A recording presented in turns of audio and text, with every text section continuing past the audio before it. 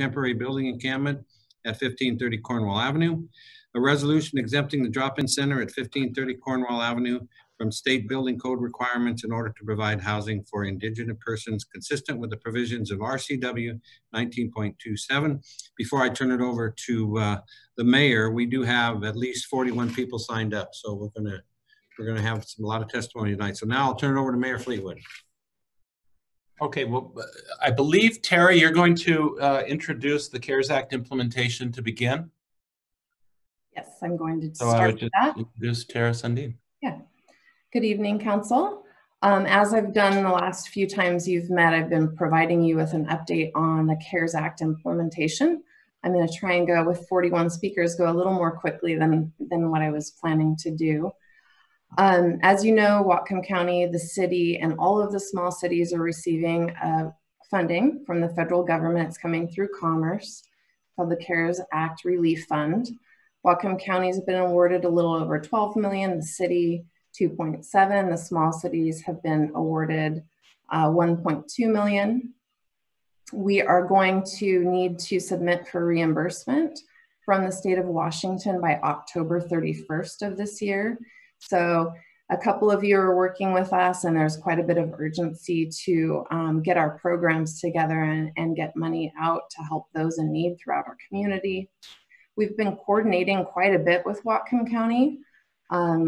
Tyler Schroeder has presented a plan to the county council today, and I'm going to show you that same kind of allocation tonight.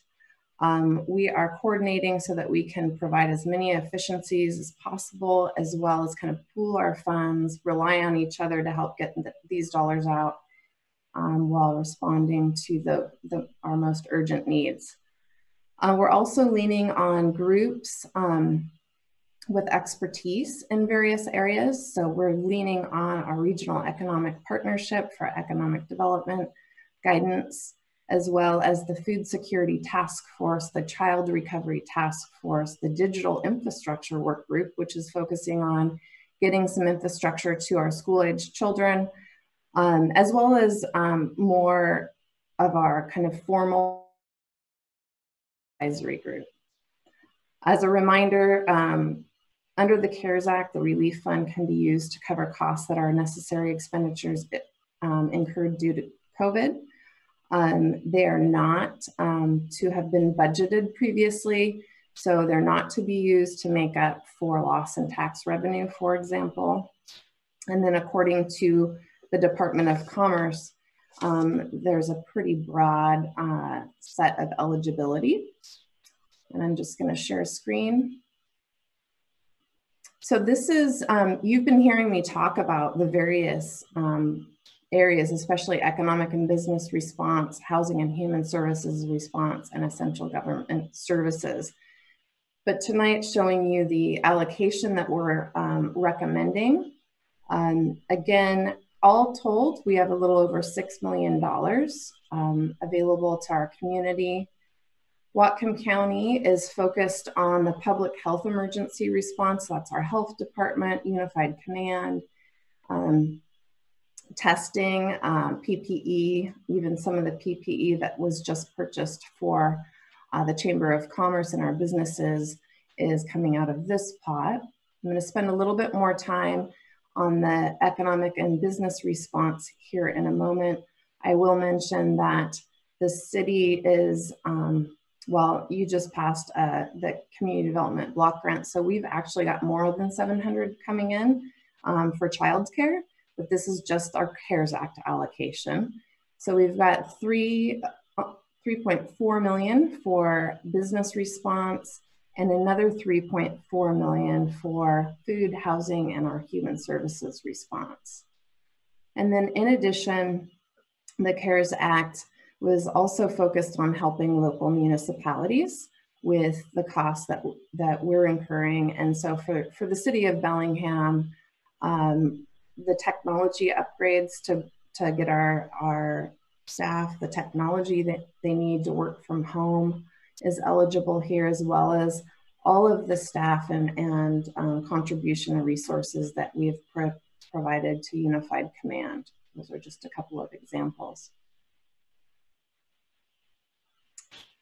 So I want to take a moment to talk about business and economic recovery. The mayor formed a business assistance team.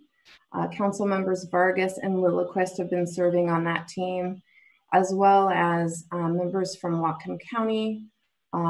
We've been fortunate to have both Ferndale and Blaine join our team, the Regional Economic Partnership, the Whatcom Community Foundation, Small Business Development Center as well.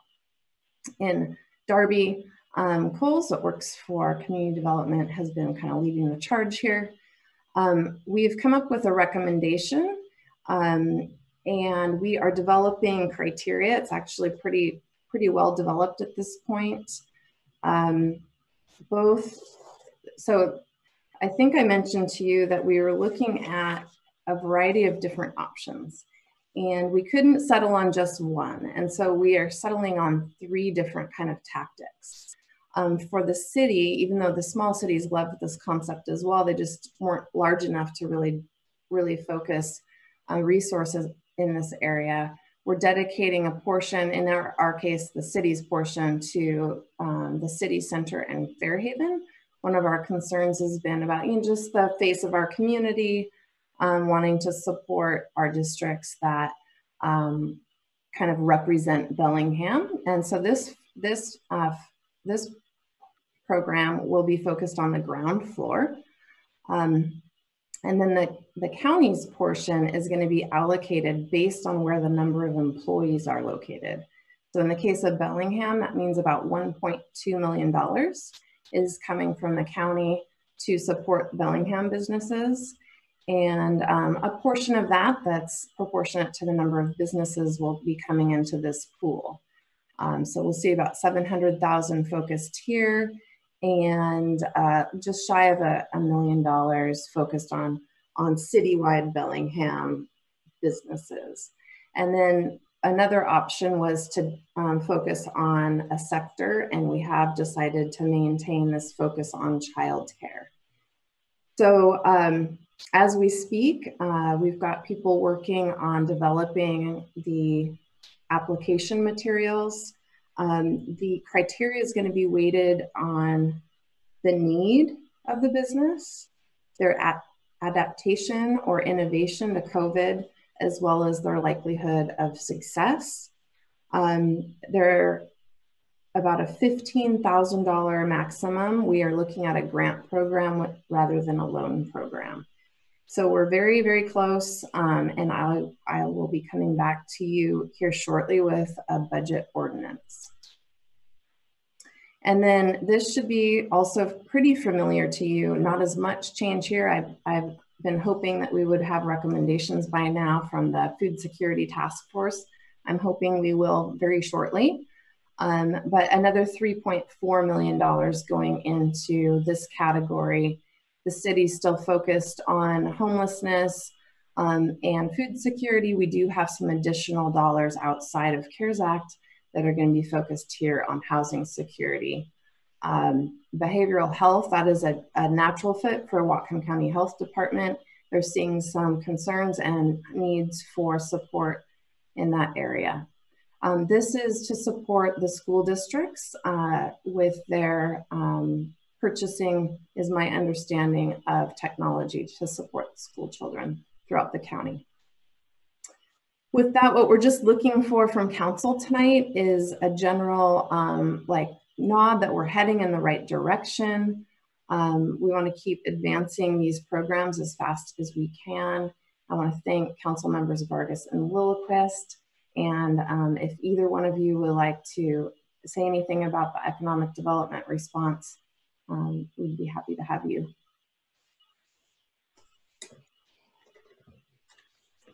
Here, I can say something really quickly. I just wanted to say that what's been really impressive about this entire venture is everybody working together with the port and with the county and the small cities, and trying to make this happen as quickly as possible, and combining our funds and combining our resources. I'm really impressed with the amount of effort everybody put in, because we've been trying to turn this around as quickly as possible. So that's lots of meetings very quickly, and everybody did whatever they could. So I just wanted to thank everyone for the collaboration it took to make this happen, so we can strengthen and help in regards to economic recovery.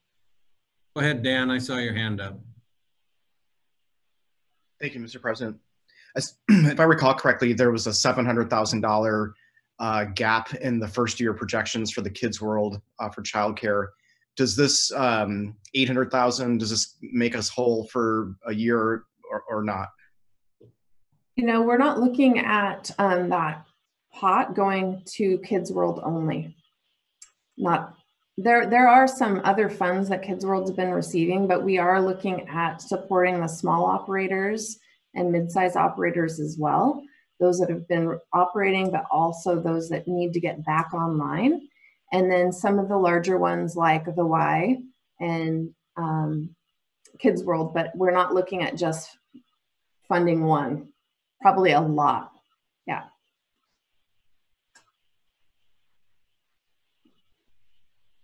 Okay, any other questions? Go ahead, Michael. Yeah, I'm going to ask you to raise your hands because I've lost my my side panel with the blue hands on there. So just go ahead and raise your hands and I'll find you. Okay, Gene, thank you very much. So general comments, I really appreciate what we're doing with the CARE Act dollars. If I'm reading them correctly, we as a city are only using less than half of those dollars that are coming to us to help our extraordinary causes. We're turning around and pushing the other larger half right out the door to help with housing and human services, to help with economic response, to help with childcare. And I echo what Councilmember Vargas said. This works so much better in coordination with the county.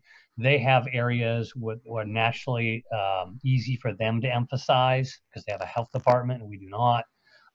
And so the entire package makes far more sense than our package makes in isolation.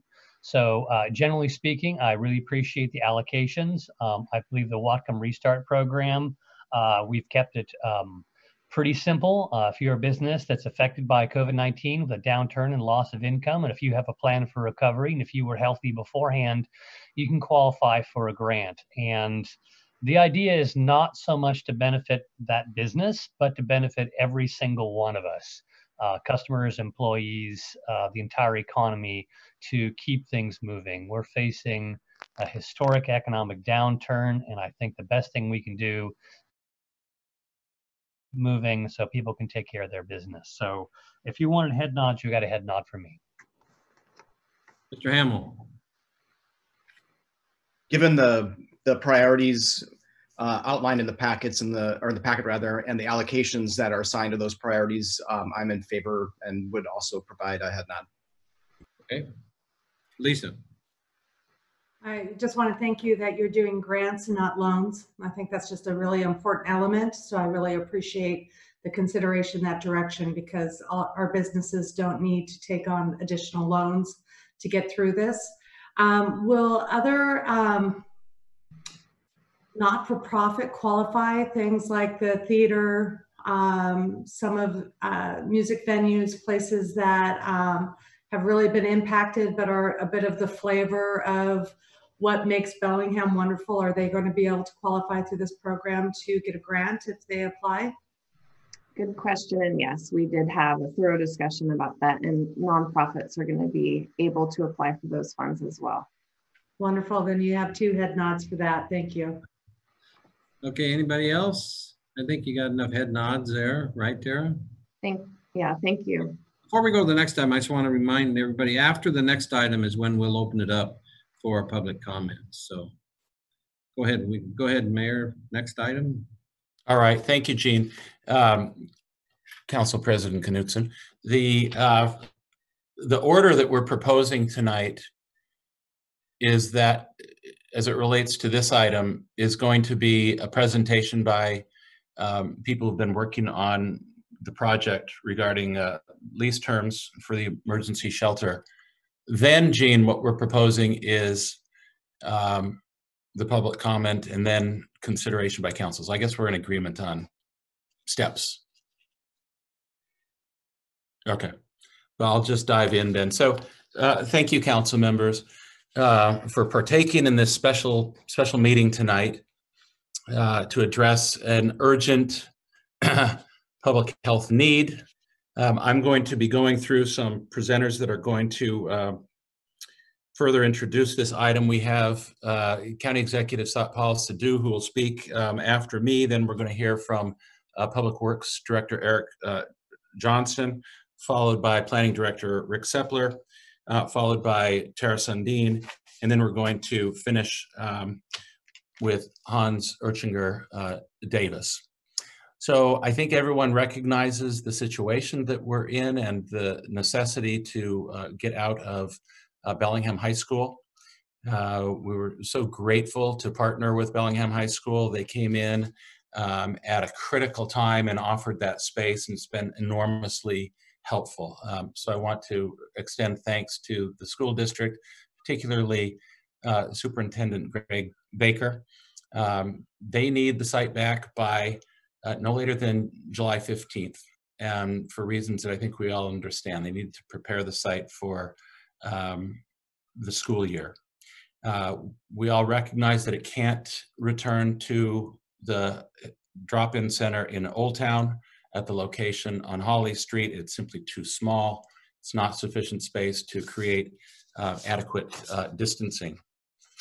We further recognize that there are opposing views on the proposal tonight as it relates to the public market site. And we want to do the very best we can. We're committed to helping navigate the issues, the concerns that have been expressed by some, to ensure that those impacts are minimized to the extent that we're able. So we're very sensitive to that concern, and we'll be getting into some of those options that we have this evening. We just don't have a choice. We're in the midst of an emergency. We have to create healthy living spaces for people experiencing homelessness during this emergency health crisis, or they'll simply have no option as to where they can go. So protecting the health of people who need shelter services is going to greatly reduce the risk of COVID-19 outbreaks among shelter guests, among staff, amongst volunteers, and throughout the whole community. We're pleased to partner with Whatcom County in this effort and the Lighthouse Mission Ministries to fill this vital community need. Satpal Sidhu, County Executive for Whatcom County, are you with us? Yes, I'm here. And I just want to say good evening, Council, and Mayor Fleetwood, and the President Knudsen, and all the other participants. Thank you for allowing me and the county to present our side of the view for this issue. I think Whatcom County is totally committed to be the cooperative partner with city to address the needs of the most vulnerable residents. I recognize the urgency of the situation. Bellingham High School was gracious enough to help our community to allow to relocate the drop-in center at such a dire circumstantial situation. I see the urgency of the task in front of city to commission a replacement space in a matter of few weeks. We all know that inaction is a terrible choice. This health emergency requires adherence to COVID protocols of social distancing for the shelter residents, the people who service them, as well as the visitors.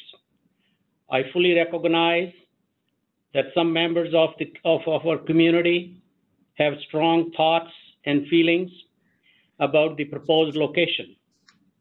Public market site is not the perfect site. I often said, perfect is the enemy of good. Nobody would think that using a high school gym is a perfect solution for a homeless drop-in center. However, it did do the job. Rather, it did a great job. As a community, a response is needed, and it is needed in a short span of time. I would also like to talk about some of the suggestions made about south parking lots on the south side of the courthouse and the courthouse annex on the north side of the courthouse. The south parking lot is just one block from the businesses on the North Commercial Street, Grand Avenue, Prospect, Champion Street, like this is right there. And same is the case with Courthouse Annex. It's only 120 feet away from the south parking lot. And so the distances to the businesses is not great, as is being proposed that this could be a more further away space for this reason.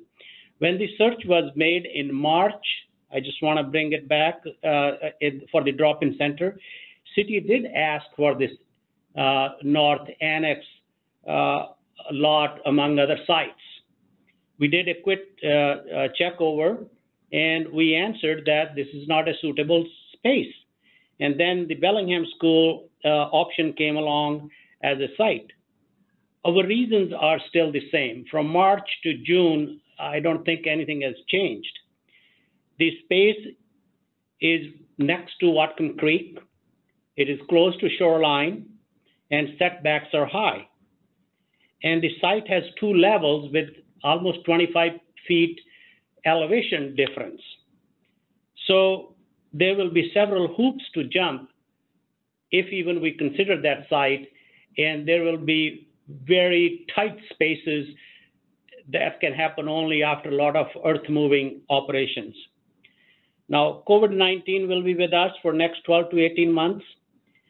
Sheltering in place stopped in the past months. The disease rapid spread, and it did not, though it did not eradicate it, but we were very lucky that there were no serious outbreak at Bellingham High School.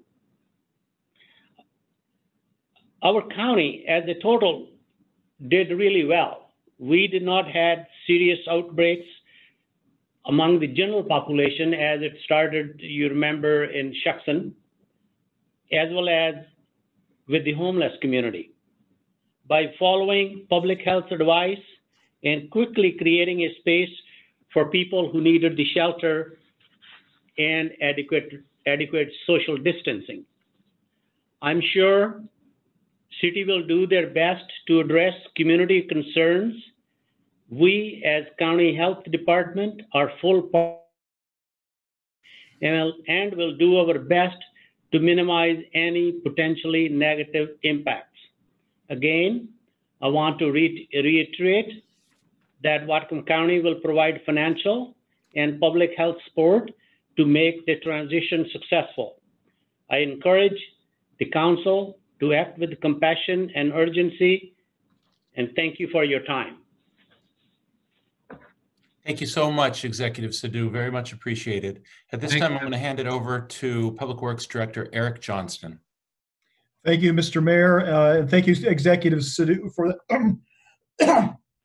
those comments. I appreciate the way that this is introduced. We truly are in a need to respond to this emergency. The mayor's declaration of an emergency, the county executive, even the governor's declaration of this health crisis as an emergency is something that the city staff, the county staff, and Unified Command take very seriously. The health of our fellow community members is also something we take very seriously. And so as we have approached this particular topic, we have approached this with the mindset of caring for those who need the help the most in the context of the emergency that we are responding to. My comments today will be approached to the site selection and things that we have looked at with that, but I wanted to set that framework as how we are looking at this. And as it contained in the staff memo in the packet today, city staff have looked for a number of years at locations for drop-in center and homeless facilities. So we are well equipped and well versed in background in identifying the needs for operation for those facilities, as well as the unique circumstances to serve this group of folks. One of the first activities that was undertaken under the emergency by Unified Command was the relocation of the drop-in center. And once that was completed, staff from Unified Command, the county, and the city continued to look for an alternate location that would meet the long-term, during the duration of this crisis, needs of the drop-in center. And as part of that, engineers, planners, and facilities experts at the city and the county conducted both paper reviews, meaning looking at various properties from a mapping perspective, looking at properties near the drop-in center location, and branching out beyond that to distances further away from the city and out into the county. We have looked at multiple locations for options for building a new facility on vacant property, leasing existing space from vacant retail spaces, converting existing parking lots to temporary shelters. We have examined and looked at temporary tents, more permanent tents. We have looked at modular buildings. We have looked at adapting existing buildings. We have looked at sites ranging from the old St. Joseph's Hospital to vacant retail spaces in the downtown, vacant retail spaces up on Meridian, Guide Meridian, dormitories at colleges and universities here in the community. In all of those examinations, we needed to put that into the constraint of a couple criteria. And the largest criteria, the most important one, is one of time. As was mentioned earlier, we need to move the drop-in center from its temporary location of the high school to a different location to allow for the high school to be used for its primary purpose, which is for school in the fall. Our target is the middle of July. So from today till the middle of July, we have roughly 30 days to stand up a facility that can serve this need. We also have limitations when it comes to cost. And all things being equal, if time was unlimited and costs would be unequal, we could find a perfect site. But that's not the case. We have limitations of time and money. In very brief, looking at the four or five sites that are listed in the memo, I'll start with 600 West Hawley. This is a property that's owned by the city. Obviously, the city would be willing to use this property for this narrow circumstance. It is on an old landfill, and it is a MOTCA cleanup site. It is also located within a shoreline permit area that would, of necessity by law, even in the case of an emergency, require us to go through the process for approval. That in and of itself would remove it from the ability to use this site. Likewise, we would expect that the construction of a facility, even a temporary facility, would be on the order of $3 to $4 million. One of the proposals that we considered was a temporary tent. And the idea of a large tent structure, you can purchase those relatively inexpensively, but the cost to install utilities and interior improvements, including fire protection, heating and ventilation, plumbing, serviceability, communications, all add to the cost. So in total, our best guess was a cost of a facility at this location would be several months, including permitting, and several $1 million to install. Similarly, we looked at locations on the Port of Bellingham, who was partnering with us on this investigation. We looked at two locations of similar characteristics. One towards the water along the F Street alignment, the other the old Lignan building in the waterfront area. Both of those sites have similar factors in terms of how it would take to construct a facility, focusing mostly on a modular type building. We're still in that 4 to 6, potentially 8 months to construct a facility and have it up and operating at either of these sites. There is a fair degree of unknowns risk associated with these sites, as we don't know everything associated with getting a facility built here. And so to factor that risk of the unknown, the costs go up. And as best as we're able to guess, the cost of building this type of facility to serve this need would be in the $4 to $6 million range at either of those sites. Executive Sue talked about the county-owned property, and we have very briefly looked at that site. He did a very good job explaining some of the constraints associated with that site. I would expect that we would have similar consideration in terms of time and money at the county-owned property in that annex site as we would at the Lighthouse Building, F Street, or 600 West Holly location.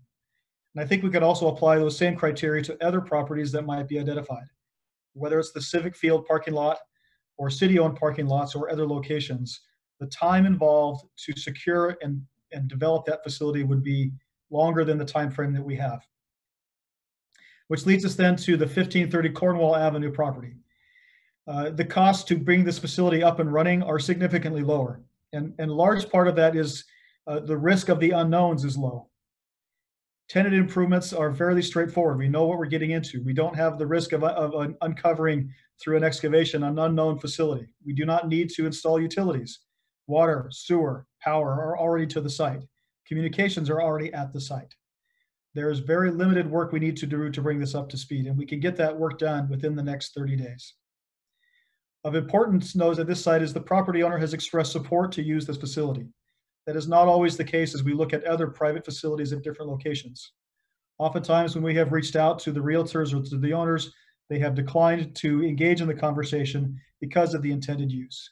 And credit to the owner for this location who has expressed support and is interested in supporting this for the period of time that we are talking about.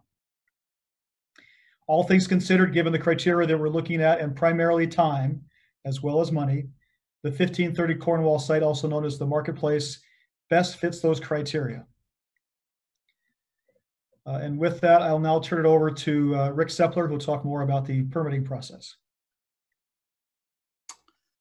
Thank you, Eric. I'd like to address the permitting process and also some preliminary conditions that were included in Council's packet. As noted by previous speakers, we are acting under emergency authority. And emergency authority is only used when there is imminent risk to human life or property. The bottom line is that folks may perish, and we have an obligation to act immediately.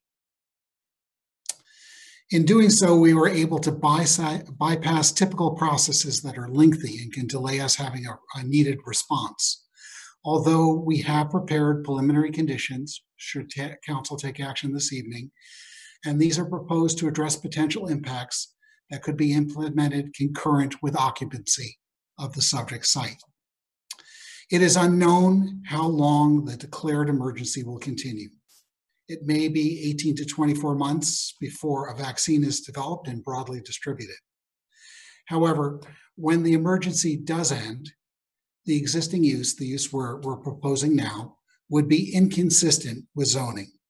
As such, we anticipate that the Lighthouse Mission Ministries would be applying for a temporary encampment in a building. That's a temporary permit that's permitted by our municipal code, 2015 of the Bellingham Municipal Code. Consistent with the requirements of RCW 3521-915, cities cannot prohibit a religious organization from establishing a temporary encampment, either in a building or in other facilities, a tent or safe parking. But cities can condition those applications to ensure that public health and safety are preserved and protected. And that's what we would use this process for. I should note that the city has experience and a very strong track record in administering this kind of permit. We've had 5 temporary encampments that have been established, and in each case, we've developed a suite of conditions to protect both guests and surrounding residents and businesses. And we've learned through the experiences of operation additional approaches that can be applied that might address some additional issues that might occur on a site-specific basis. Again, our list of conditions we've prepared, and they're preliminary, would go into play should the lease be approved and would be acting on the site until such time as we complete the temporary encampment permit. Then additional conditions or modified conditions would be fully implemented then. I have attached in your staff report a list of those conditions, and they are also to be provided when we notice the application for this project. The application that we anticipate receiving from the Lighthouse Mission Ministries is for 4 years to match the lease. The ministries provide, Lighthouse Mission provides a code of conduct, which ensures that there is safety within their facilities, and they are staffed 24/7 to address the issues that occur on site.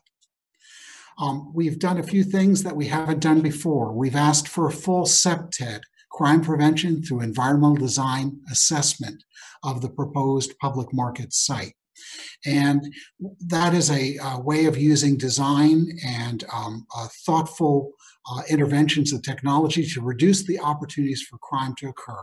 And I know that Chief David Dahl is watching, and he can certainly answer questions from you specific to that. Some of the outcomes of that are very key locations for on-site video surveillance, for lighting, and both the Lighthouse Mission Ministries as well as the city are committed to fully implement all of the recommendations contained through the CPTED review. Additionally, we are proposing to require bi-weekly meetings whereupon the Bellingham Police Department, the Planning Department, the Lighthouse Mission, and business owners could come together to be adaptively responsive to issues that arise, and do so in a manner that we can fine-tune the strategies we're proposing, and the ones will be identified through the public process. Some additional strategies that would be unique to the site is we've spoken with the Lighthouse Mission, and there'll be no distribution of food to those off-site, not from this facility, on the immediate periphery. That was a concern that was raised. There's a litter issue. There's an issue of folks who don't use the facility but are kind of hanging out in the immediate area. Additionally, we'll be investigating, and it's noted in the conditions, changing the parking on the immediate block face surrounding the facility to not allow for overnight parking.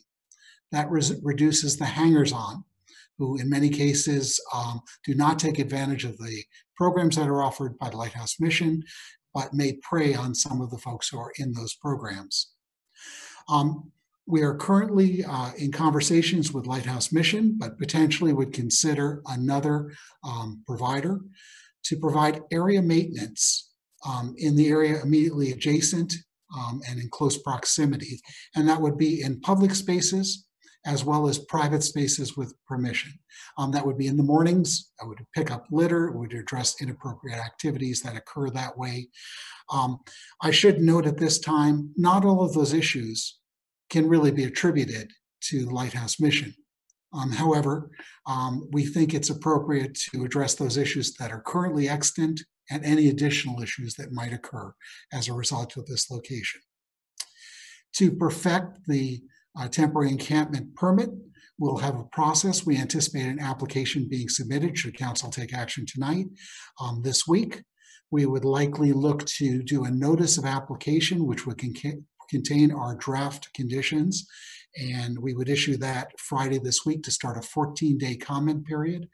We view the comment period as key. We're interested in hearing concerns and solutions that we could implement. However, as mentioned, we can't condition the project away. We only can find reasonable conditions that address public health and safety, consistent with state law. We anticipate holding an online informational meeting on the 24th. That's next Wednesday. We do that at 5 o'clock, and we'll put all the information on how to participate in that in our notice of application. The process is that we have 30 days after we start our notice of application and find the application complete before we render a decision, and that decision is rendered by me. It's an administrative decision which is appealable to the city's hearing examiner. That is a summary of the conditions, the process, and the distinction between moving into a facility using emergency powers or using a temporary encampment permit for those times when the emergency ends and the lease is still tolling. I'll turn this back over to the mayor. Thank you. Thank you, Mr. Suppler. At this time, I'm going to hand it over to the project lead for the city, Terra Sundin. Thank you, Mayor. I'm going to provide that overview of the proposal and the lease terms. So the concept is the city will be the lessee, and then we will have the ability to sublease to the Lighthouse Mission. The property is over 75,000 square feet. So it's a pretty large piece of property with a 25,000 square foot building. It's got a very large parking area that is going to provide for a large outdoor courtyard for guests, something that we really never had in Old Town, but that they do have at the high school that's been working well. The funding for this project is the city would contribute $700,000 and both CARES Act and our local housing levy, the county $800,000, and they have a variety of sources predominantly focused on addressing homelessness.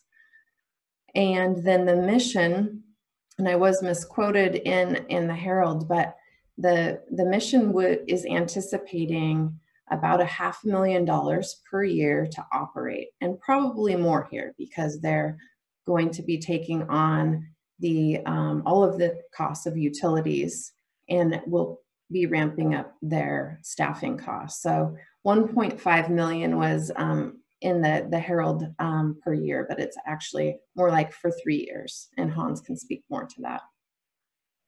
So the city and the county would be contributing towards lease payments, including a portion of the triple net, and triple net is a part of costs that are incurred to the property owner, like insurance, property taxes, maintenance costs.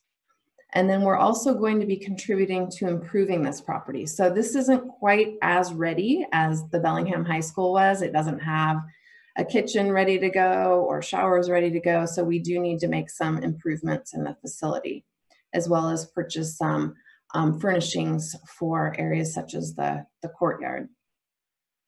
The lease terms, this property owner, I'm glad that the mayor and the county executive thanked the high school, because I've worked with them personally throughout this and I'm very grateful to the high school. It hasn't, in my experience, been too frequently that people are willing to welcome this use, and I really appreciate them, and I appreciate this property owner who's been pretty open arms. But he has said that this is restricted to this use, and that's because he is offering a rent that is below market rent. He is leasing this property at $6 per square foot per year. He has it listed at $12, and so it's about $150,000 plus triple net, but it has to be focused on this use.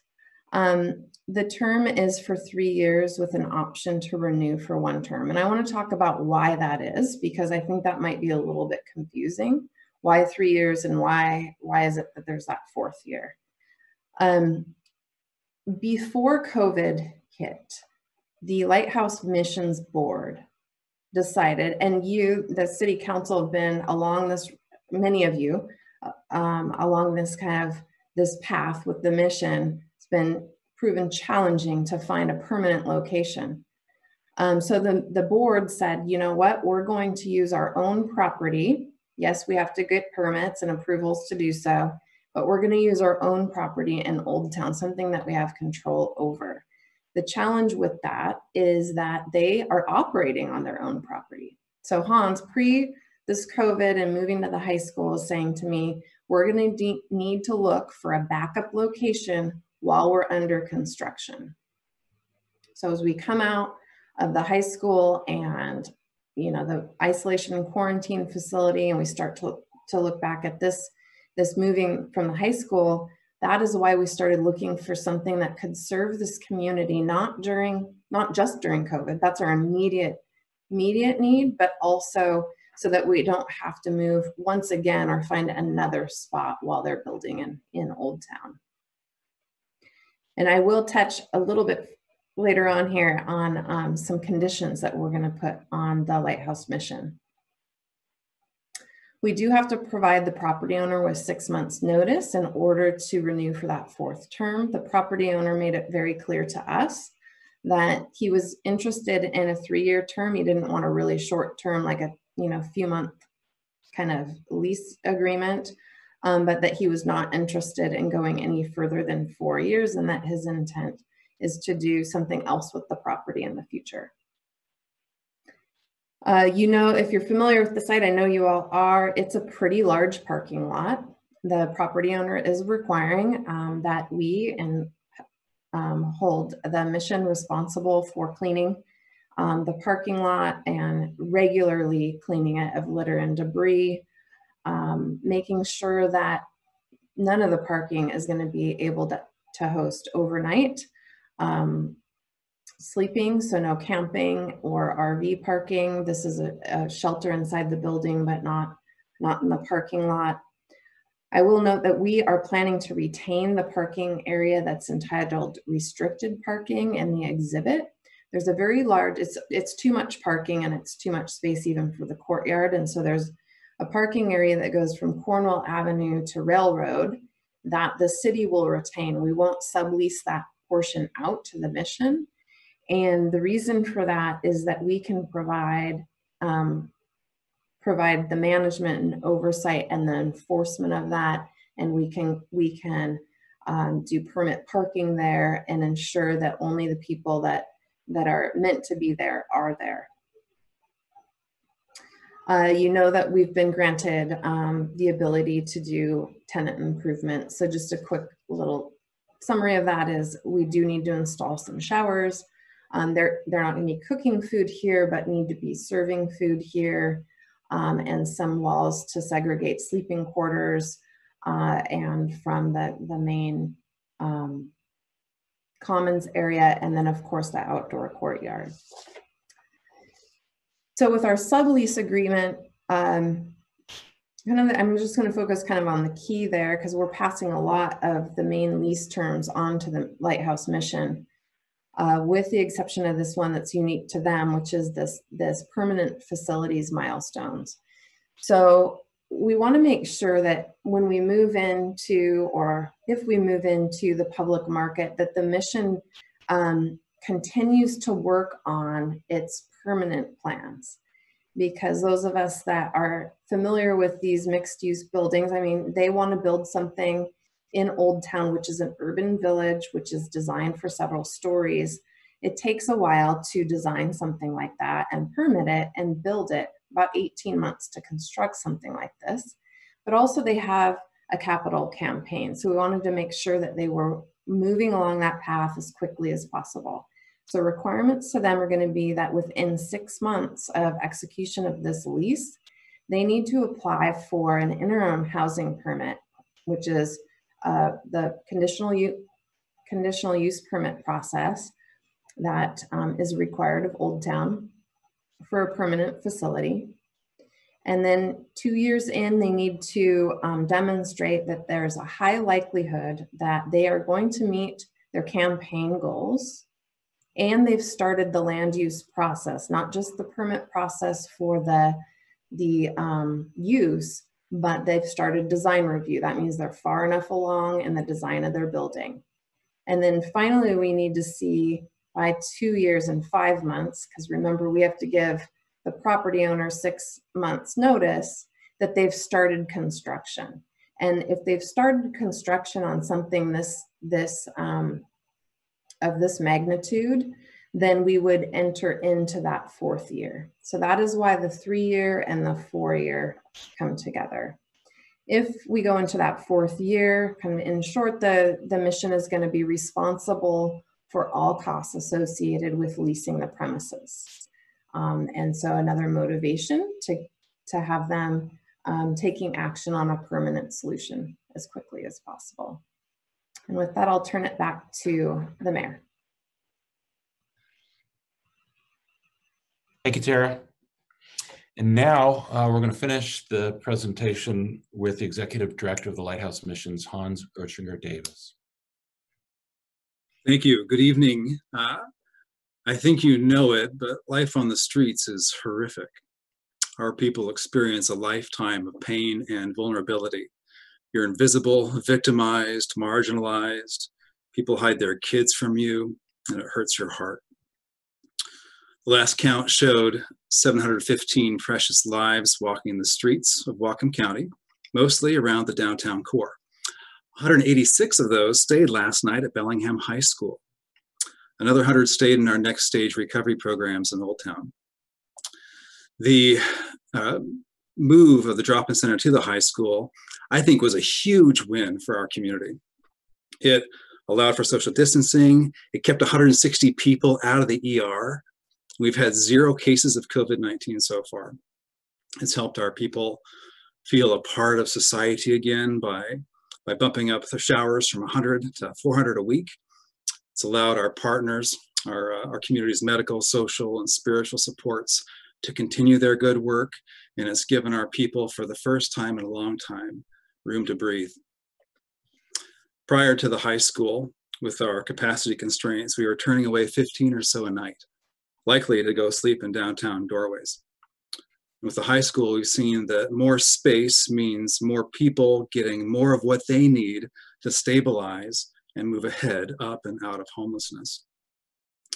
The drop-in center is a 24-hour enhanced shelter experience designed to motivate and support people into next steps of life recovery.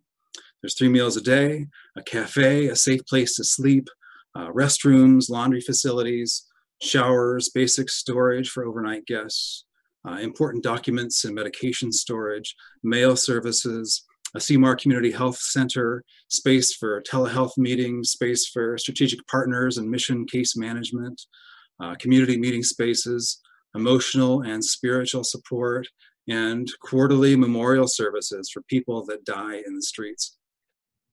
It's Whatcom County's welcome mat for the marginalized, a home where you're welcome and wanted, and we become friends.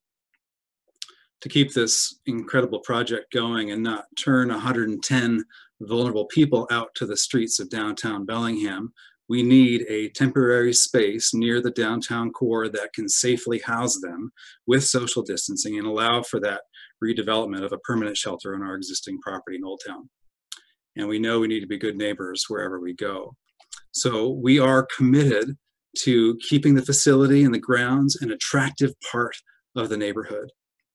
We're committed to training and outfitting staff and volunteers to do outreach to our unhoused friends, both in proximity and throughout downtown, to get them into our services. We're committed to giving businesses free coffee cards and info to encourage people to come into our base camp cafe. We're committed to giving the neighborhood a voice with educational webinars, compassionate interaction trainings, and a neighborhood advisory forum that hears concerns and troubleshoots issues. We are committed to harnessing our vast volunteer crews to help clean up back alleys of downtown. And we're committed to hiring a full-time downtown resource coordinator with a dedicated phone line to address individualized concerns. We do see businesses as our allies. We need them to provide internships. We need them to hire our people. We need their financial support. We need places for our 16 staff and 20 support staff to buy lunch. Our 50 volunteers a week and 15 strategic partner agencies need places to get their coffee. Our 8,000 donors need to know which businesses they can support. This is a cultural moment where we desperately need action from the entire community. We need a win for those that don't have a voice. The public market will be that win for Bellingham. This is something we can look back on after COVID-19 is over and say, look what we did for the least of these. I gotta say too that your city staff team has been incredible in working tirelessly on this project. So on behalf of 160 friends and neighbors of the drop-in center, we can't thank you all enough. So I say, please do vote yes on the public market. Mayor Fleetwood, I pass it on to you. Thank you so much, Hans. I'm going to pass it back to President Knutson at this time, who will help moderate the public comment period. Okay, thank you very much, everybody. We will now go to the comment period. Just to stress, it's 3 minutes. I know that doesn't sound like a lot, but we have 41 speakers, so we're going to be strict with the 3 minutes. Monet's going to say 30 seconds, and then she's going to say time. And really, we're going to be strict with it because we got to get through all these speakers. So Monet, I'm going to turn it over to you, and you can list the first 3 speakers.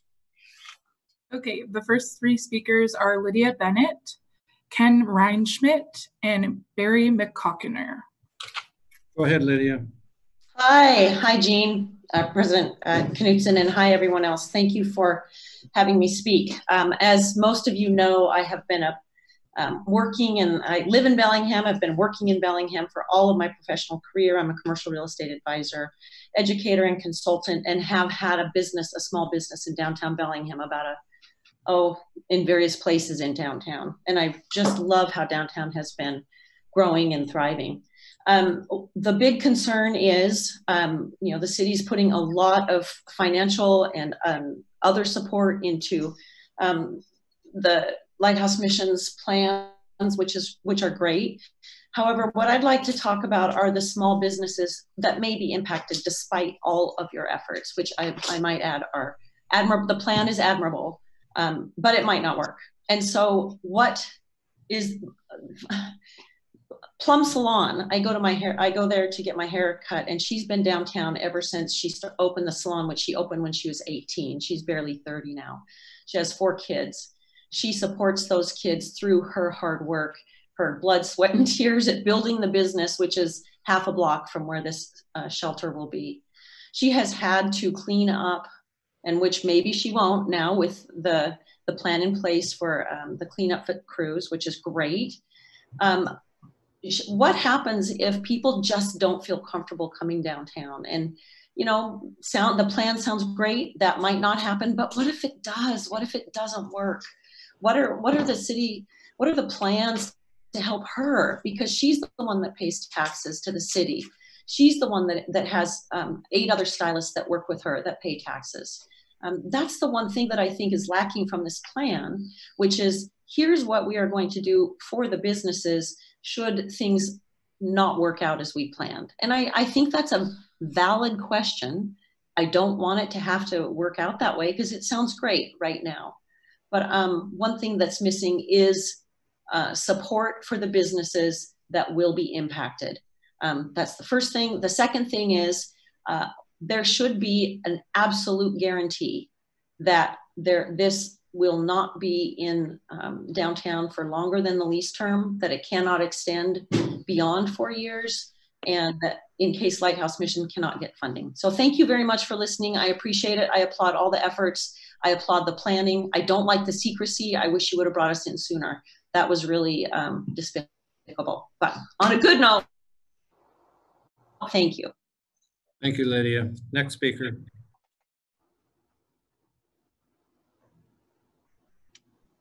Ken Reinschmidt. Go ahead, Ken. Hi, this is Ken Reinschmidt. I felt a duty to introduce myself. You've all received a few emails from me. I share a lot of the concern that Lydia just mentioned. In the beginning, I was very interested in, looking at alternate sites. A little bit about me is I've spent the last 15 years working in a commercial real estate company, and I've done a lot of work downtown, working with tenants and landlords, and been a big advocate trying to get businesses to go locate into downtown and stay downtown. And I've seen a huge success in increasing the vibrancy of downtown for the last 15 years. It takes a long time. A lot of work has gone into that, and it's taken a lot of effort with the city and businesses together. So there's a good history there. I'd like to see that continue. You guys, thank you for all your hard work. Obviously, the presentation tonight was very thorough, and a lot of thought and work has gone into it. So thank you. I totally appreciate the difficulty of the decision. I share Lydia's voice in that I think the approach has been thorough, with the exception of a lack of attention to the possible risk to our vibrant downtown. It would take a long time to correct a course if we suffer there, and I think you're underestimating what may happen, and I'd like to see some sort of much more detail on what you can do to help businesses out with if and when they're experiencing a lack of support for downtown and we're losing our vibrancy. The plan has to be able to adapt to that. I feel we can put some budget items, put some money into the plan for that. That's all. Thank you. Thank you, sir. Next speaker. The next speaker is Barry McCockinier. Go ahead, Barry. Okay, I don't think he's here. The next speaker after that is Frank Schmelik. Good evening, council and city staff. This is a bit unusual for me because, as you know, I represent governments all over the state, and so I'm kind of on the other side of the table here. I'd like to thank all of you for wading through about 11 emails I've sent, working as a member of the North Downtown Property and Business Owners working group. What we really want is for the city council to delay this to June 24th, 2020, so we can consider alternatives. I only have 3 minutes, but I'll say a couple of things. I heard about the cost, that this is a cheaper alternative. And what is not measured here is the true cost. The cost to all of these small businesses downtown that have put their families and their lives and their treasury and their efforts into revitalizing downtown, many of them encouraged by this very government. I myself in 1994 was encouraged by then Mayor Tim Douglas to buy an old building and help revitalize downtown. And I don't think this is necessarily going to hurt me that much, but I don't want to sound too empathetic as a lawyer, but it will hurt people like the Adagio Cafe and like the local restaurant.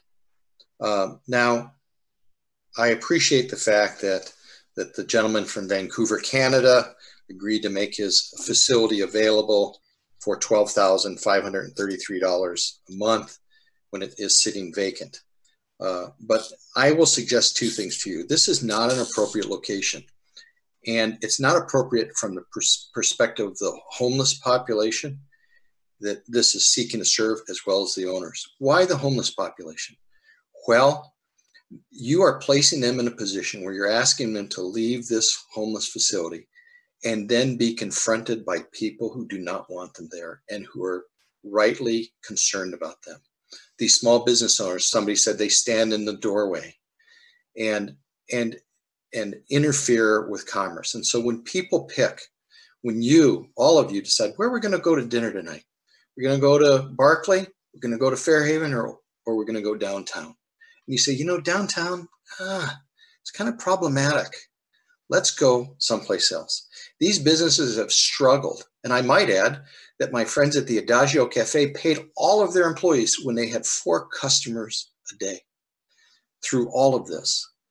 Now, there are alternate sites, 600 West Holly and also the courthouse annex. Time is of the essence, but time is not the governor. You could easily put some tents on Civic Field, inside Civic Field, for a month or 2. And let me just say that people have said to me, well, you can't house the homeless in tents. That would be inhumane. You're at 30 seconds, just to let you know.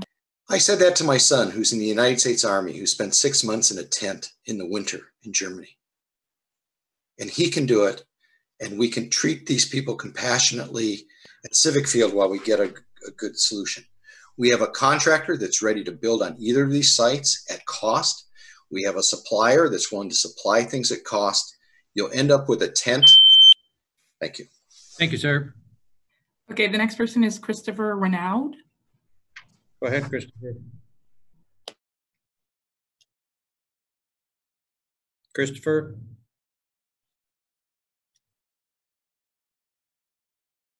Go ahead and read the next name on the. I see that he's here, but he's muted. Maybe 1 second here. All right, the next name is Richard Davis. Go ahead, Richard. Also not here. The next person is Hannah Cano, who we also don't see is here. And then the next person after that is Troy Moljat.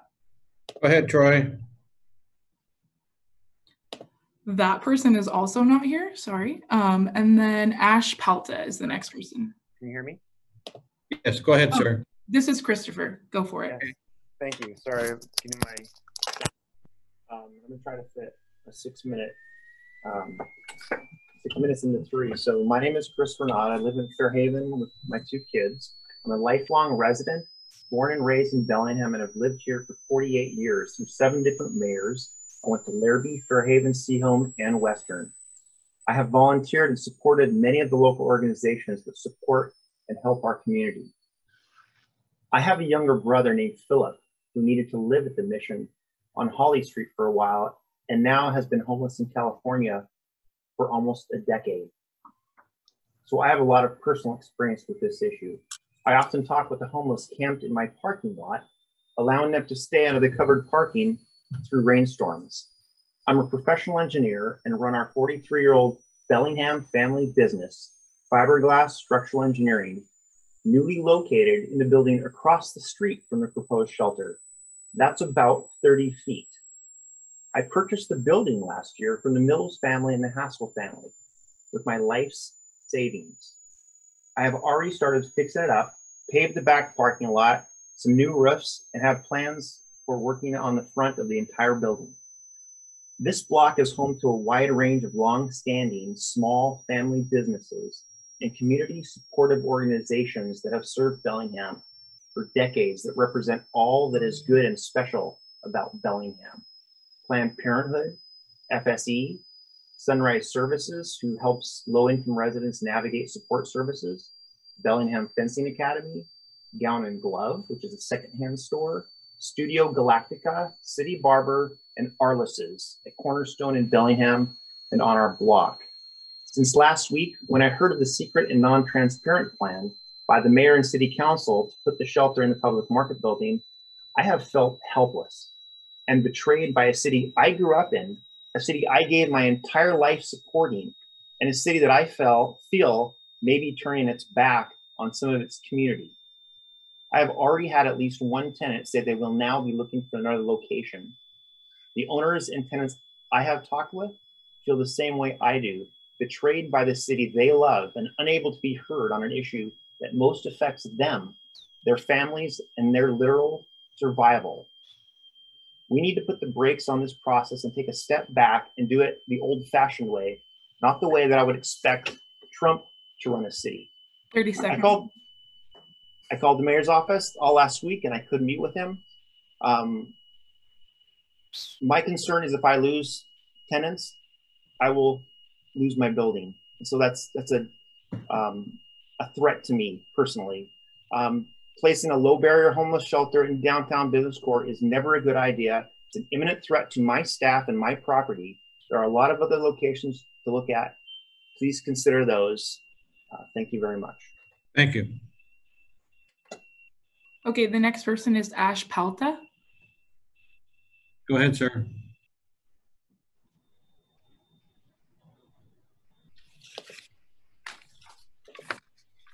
Okay, Monet, go ahead. Next. The next person is Tom Pozaricki. Pozaricki, yes. Hey, good. I'm the regional president for Washington Federal Bank, which has its regional headquarters next to the proposed facility. We're located at 1500 Cornwall. And I just wanted to say I can see firsthand the adverse impact that these facilities can have on a downtown business community. My other office is in downtown Seattle. It's a city also challenged to address the needs of those experiencing homelessness. And despite our personal interest and professional interest to take care of those who are most needy, I think the business community can be part of the solution here. And so I respectfully request that the council delay this decision on this location so the business community can present an alternative location. Thank you. Thank you, sir. Okay, the next person is Austin Gardner. Go ahead, Austin. Okay, the next person after that is Logan Sitkin.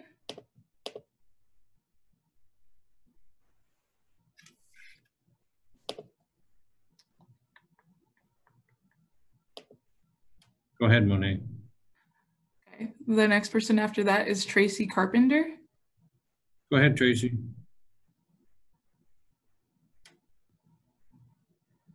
Oh, and I meant 3 minutes. I didn't mean this fast. Go ahead. Person after that is Amia Frois. Hi there, it's Amy F. Rose, and I own Saratoga Commercial Real Estate. We represent several landowners and work with several tenants downtown Bellingham. And just wanted to echo a few comments. I think that one of the challenges we're finding with several business owners and landlords is the lack of time to consider this potential use and garner a response. The concern primarily being to small business, the impacts on small businesses, the impacts on property values for landlords who have adjacent businesses directly, and also just in the downtown core. During the COVID closures, we had received emails from the Downtown Partnership talking to business owners and landlords about the importance of keeping up the businesses and buildings downtown, despite the fact that there were less customers and clients coming downtown. So really working to beautify the downtown core, making sure that that we were all being present and taking an effort. Saratoga's offices are located downtown by the downtown bus depot. And so the concern is, how are the impacts on small businesses who may lose clients, for landlords who may have loss in property value, who are going to be facing vacancies that perhaps, whether they're vacant now or maybe upcoming, as Chris Renaud mentioned, that tenants hearing of this use and considering other locations. How will those landlords be compensated? And I think that needs to be addressed, and would ask for a delay, for more time to get answers to some of those questions. So a delay to June 24th for that. Thank you. Thank you. Okay, the next person is John Cruz. Go ahead, John. I would like to use my allotted time to address actions we would ask the council to take in the unfortunate event that they succumb to the public market side as being their only option. The immediate decision before the council is whether to approve the proposed lease. There are numerous issues that must be specifically addressed in that lease, as well as the associated sublease, which must be considered as part of the same action. Section 1.3 of the proposed lease allows the council until June 24th to accept or reject the lease terms. Therefore, approval of the lease should be delayed until there is time to ensure that necessary clauses are included in both of those leases to protect the city, the downtown area, and the citizens who will be affected. We ask the council to ensure the following 5 issues at a minimum are addressed in the leases before voting for the primary lease's approval. 1, a clause that would prevent Lighthouse Mission or others from entering into a direct lease or purchase agreement on the property for use as a shelter beyond the current lease term. 2, a clause that would allow the city to impose future requirements or restrictions on Lighthouse Mission in response as future problems arise. 3, a clause requiring that all supplied food must be consumed within the shelter building. 4, a clause requiring that a daily early morning clean crew supplied by Lighthouse Mission or the city be sent through the surrounding neighborhood prior to business opening in order to mitigate the impacts on these businesses. And 5, a clause requiring that the city and or the Lighthouse Mission provide a specific number of qualified staff to patrol the affected area of downtown 7 days a week on at least a 16-hour daily schedule in order to provide safe and effective interventions with people from the shelter. I submit that the proposed sublease with Lighthouse Mission must be considered by the council to be a critical part of the primary lease. Therefore, it must be submitted to the council along with these necessary changes included before the council rules on the primary lease. In addition, there are actions we believe the council should require the city to take in order to fulfill their promise to mitigate the impacts. 1, additional city budget items for cleanup and re-beautification of downtown areas most affected by the shelter. 2, annual property tax credits for owners who can demonstrate direct effects before during the duration of his shelter location. 3, tenant improvement grants to attract tenants for properties that experience vacancies due to the shelter location. And 4, tax forgiveness for businesses that can demonstrate additional expenses due to the shelter location. I've supplied council members with more detailed explanations on each of these items. As you can see, there's a lot that needs to be done before the council can in good conscience approve the proposed lease. Please make wise use of the June 24th timeline to require the establishment of specific protections and compensations for families who have invested their lives and savings in downtown Bellingham. Thank you for your time. Thank you, sir. Okay, the next person is Janet Cruz.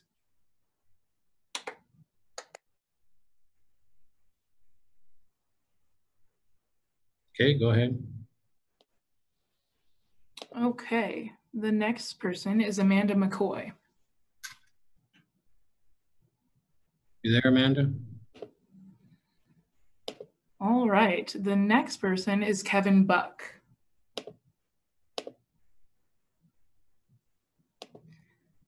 I'll keep going. Charlotte Archer. And the person after that is Sherry Partlow. You there, Sherry? Yes, I am. I was just attending the meeting. I don't have a comment. Okay, thank you very much. Okay, the next person after that is Bernadette Holiday.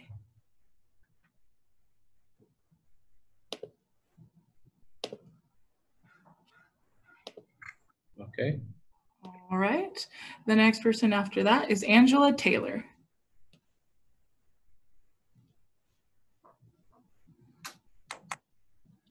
Okay. I see that they're here.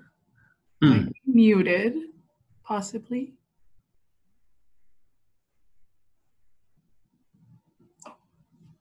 This is Angela Taylor. I don't have comments. I'm just attending the meeting. Okay, thank you very much. Okay, the person after that. Is there any way we can tell if they're going to speak? We don't know, because when they sign up, they could be sign up as a guest. Huh?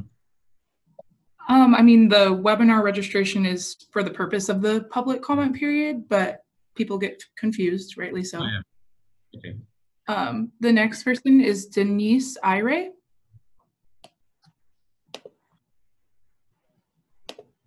Okay. Okay. The next person is Nicholas Van. Yes, hi. I just want to take the time to say thank you for the presentation tonight. I do have a number of comments and that sort of thing, but I'll just submit them in writing and forego my verbal comments at this point. So thank you. Thank you, sir. Okay. After that is William Eiford. Hi, can you hear me? Yes. Good, thank you. Thank you for the opportunity to speak. I'm a lifetime Bellingham resident, and I own the location directly kitty corner from the site. Also involved with other property ownerships, and a big advocate of downtown Bellingham for many years and for our city for many years. There's been a lot of really wonderful, articulate and thoughtful comments and great efforts made tonight by all folks involved here, the city, the county, the Lighthouse mission. We're grateful and extremely lucky to have all these resources at our disposal. That being said, I think they're just to kind of take a big picture look.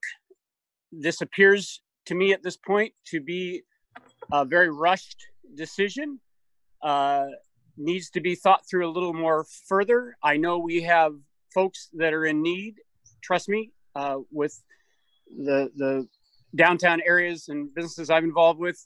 I see it on at least a weekly, if not a daily basis, and so do the many folks I work with.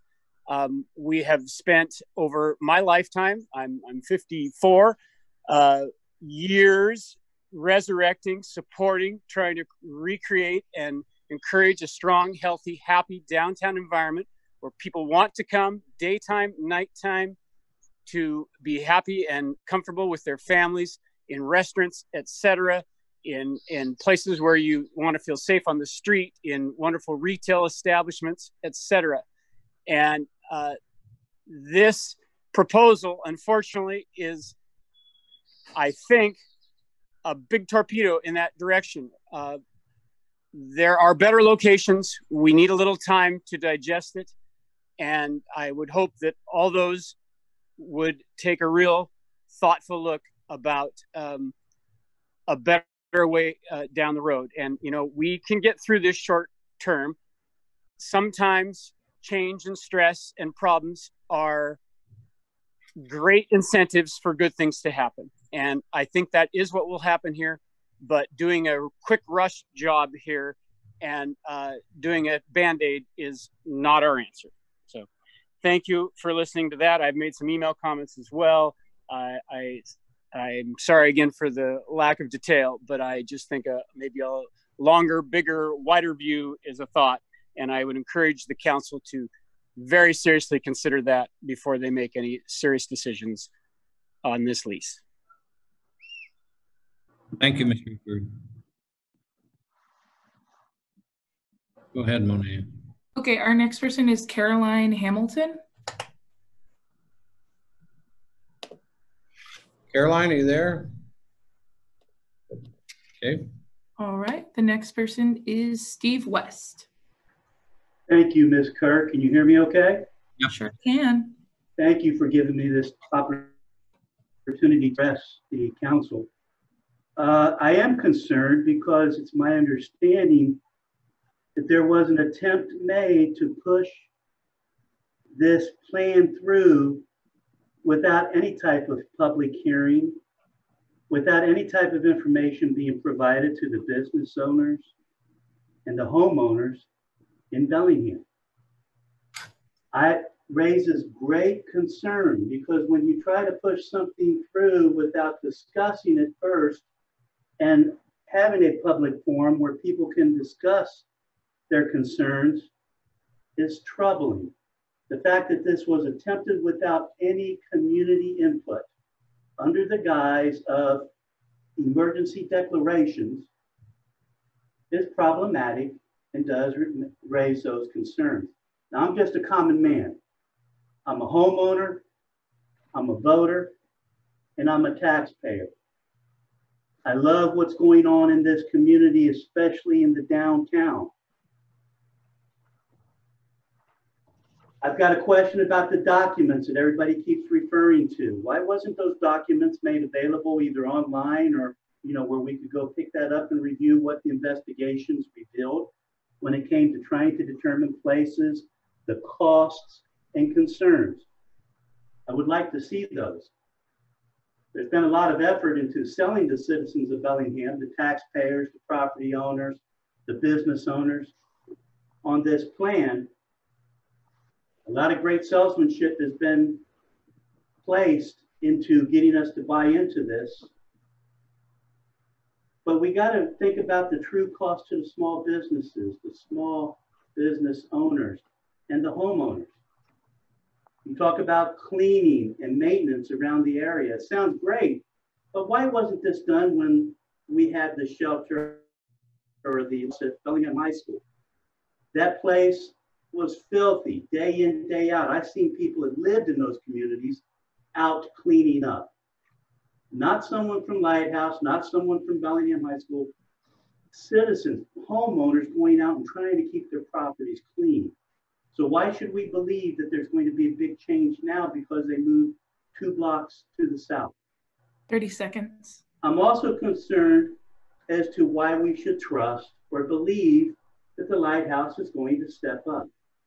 I respectfully request that City Council delay this consideration and review the alternatives and to make the documents that you keep referring to from investigation and looking into this available for the citizens to review. Thank you.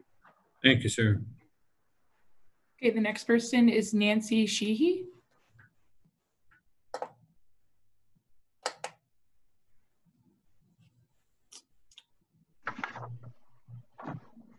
Next.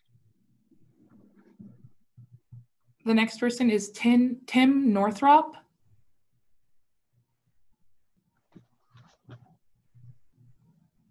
The next person after that is Gregory Grant. You there, Greg? Can you hear me? Yes, we hear you. Okay, first off, thanks to the council, thanks to the staff, thanks to the Lighthouse. It was a great presentation. I'm a lifelong member of this community. I've got over 32 years wrapped up in the real estate business. I own and manage properties, including some which will be affected by this decision. I love the Lighthouse mission. I volunteered down there. They do a fantastic job. I'm asking you tonight to basically postpone the vote for a couple of weeks. I believe this is too serious of a decision for an emergency rush vote. This is going to have a huge impact on downtown Bellingham businesses, neighboring families, and I think those that are affected by this need to be heard from. I, for one, as soon as I heard about this a week or so ago, I got on the phone and I talked to tenants. I talked to people that I know in the downtown business area, and they all pretty much said the same thing. They're worried. They're worried about what's going to happen when there's that many people at a drop-in center affecting their daily business. One tenant said, I've got enough problem with the downtown homeless people as it is. I don't need more. And people are going to stop driving to my establishment. Another person said, some of our tenants are not going to feel comfortable at dark in the wintertime going out to get in their cars. This went on and on and on. So I'm concerned. The proposal sounds great, but I don't think it's a good long-term decision. I don't think it's the right place for it. I wish I'd have heard about this a long time ago. I'm a little upset about that, but nonetheless, we got to solve this, but I don't believe this is the right location. And I think that most of the people that are going to be affected by this need to be heard. Thank you for your time. Thank you, Greg. Okay, the next person is Marcus D. Stidham. Marcus. Hi, good to be here with you. Thank you for having me. Marcus D. I'm the vice chair for Homes Now, and also I sit as the on the homeless strategies work group as the homeless advocate there as a county appointed, council appointed position. Saying that about the homeless strategies work group, I would like to really try to push for everyone to please, let's reconvene the HSW, reconvene the homeless strategies work group. It's really important work. Everybody who's involved in homelessness in Whatcom County is in that group, and it's been largely shut down with only a couple of meetings since the COVID-19 crisis erupted. So I really want to ask everyone to please make that a priority. Also, I do applaud the move to the public market location. I think that location is one of the very best locations in Bellingham for that type of sheltering. And I'm sorry to those business owners who have been living in that prime location for all this time, and it finally has caught up with them in some way. I don't mean that to sound rude or anything. It's just a prime location. It's a great location and a good use. That said, and it's also nice to see some sheltering done in Bellingham that's not in a tsunami zone. That's refreshing. But what are we going to do about the winter? See, what I thought that was a really great location before, when we had hundreds of people in the street and the drop-in center was functioning. But what about the 500 more people who are out there right now who aren't getting those services at all? I'm really concerned about those people as winter comes on. That's the charge of the homeless strategies work group. That's what we do. So I'd like to again echo, we need to reconvene that work group immediately. The parking lot and of the location, it'd be great if we could have a tent encampment or some safe parking there or something like that, or somewhere else in the city. We need so many more other services. Again, what are we going to do with the 500 more people who are on the streets this winter? We must get busy with that.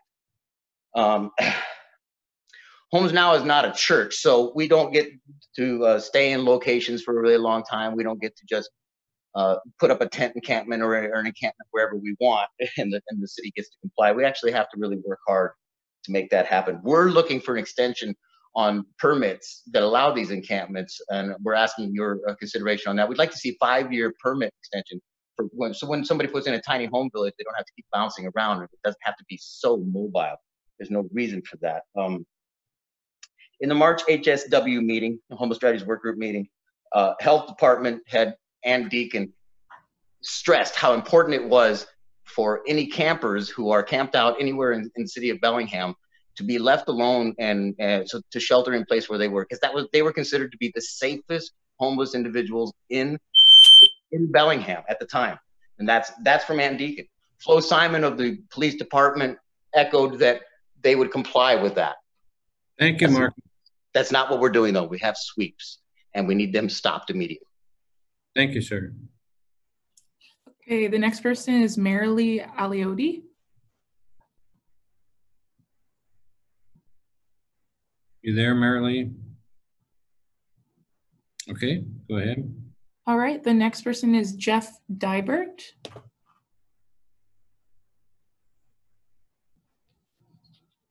Okay. I see that Jeff is here. Okay, go ahead, Jeff.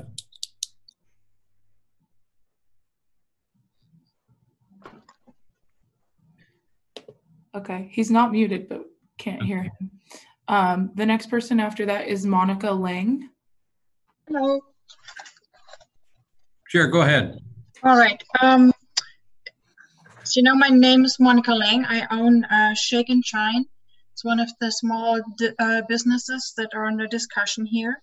It's a dog washing and grooming salon, and I'm right on the corner of Champion and State.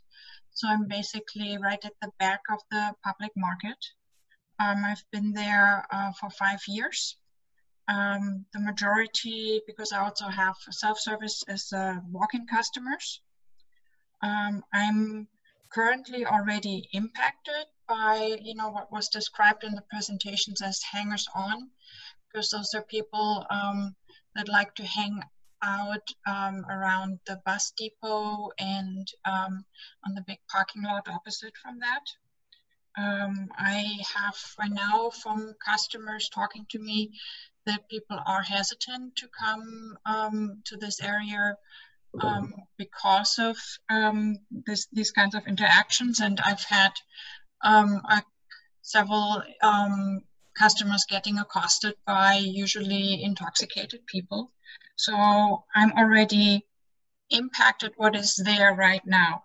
And from your presentation, it doesn't sound like there will be an alternative. It sounds like this is going to happen to me. And I'm afraid that a similar situation like there's happening on Holly Street right now, that this is going to be created where we are. The courtyard sounds a little bit alarming to me because of that. I would like to know what kind of structural mitigation you're doing there to, you know, keep this looking pleasant. I would like to have a lot more assurances about mitigation of impact on us. I like what I heard about cleanup troops and people that we can contact at the mission. I've been in contact from time to time with the Opportunity Council Homeless response team, but they are very understaffed and they have limited hours. 30 seconds. Yeah, so anyway, so I'm very concerned about it, and I would like you to know this because I'm one of these businesses that are impacted. We just reopened in phase 2. And so we really don't need another hurdle. And I'm really troubled by the lack of transparency from your presentations. It's clear how much work you already put in there, but from the email responses I got last week when I approached the city council, it sounded like not even you knew about it yet. And that lack of transparency and public involvement is pretty troubling. Thank you. Go ahead, Monet. The next person is Larry Dybert.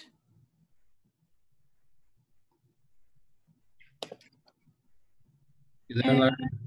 Okay, the next person after that is Joseph Jeffrey. Go ahead, Joseph. Am I unmuted? Yes. Okay.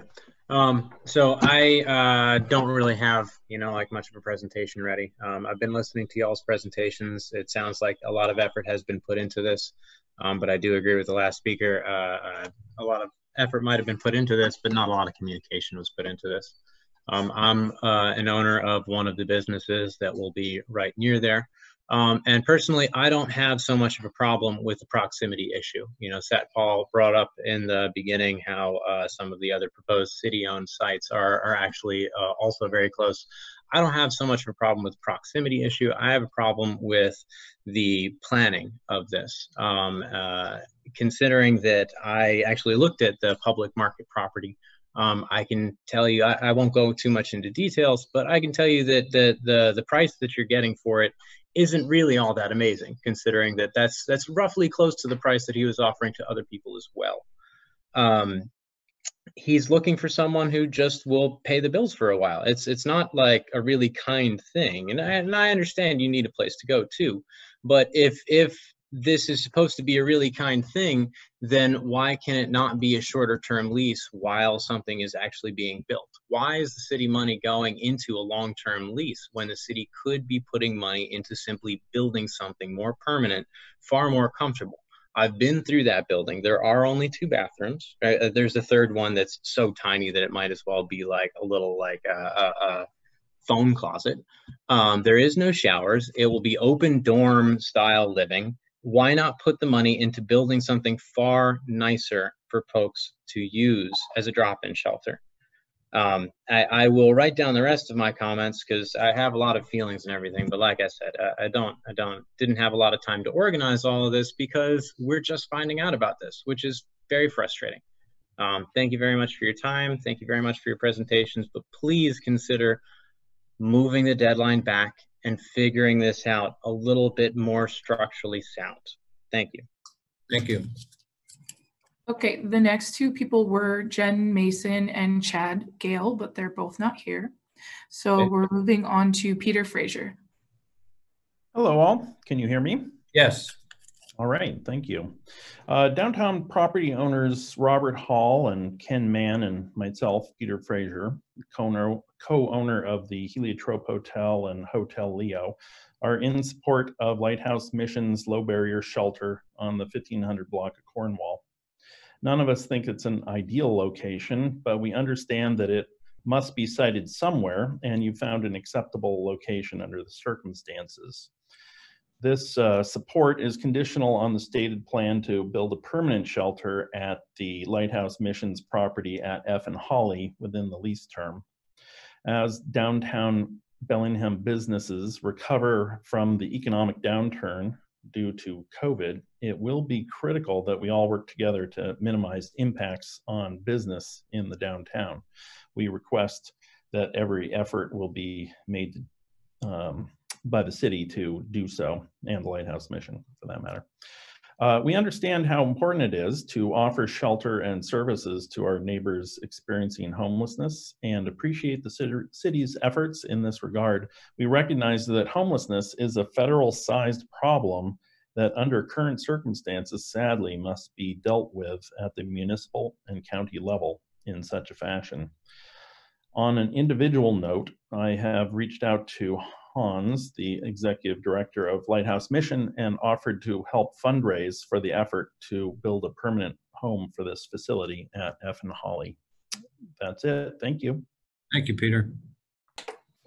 Okay, the next person is Eva Grace.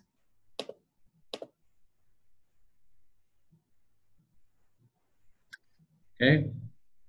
I see that Eva's here. Maybe a second to unmute themselves. Okay.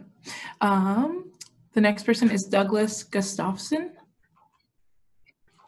Hey, can you guys hear me? Hey, Doug.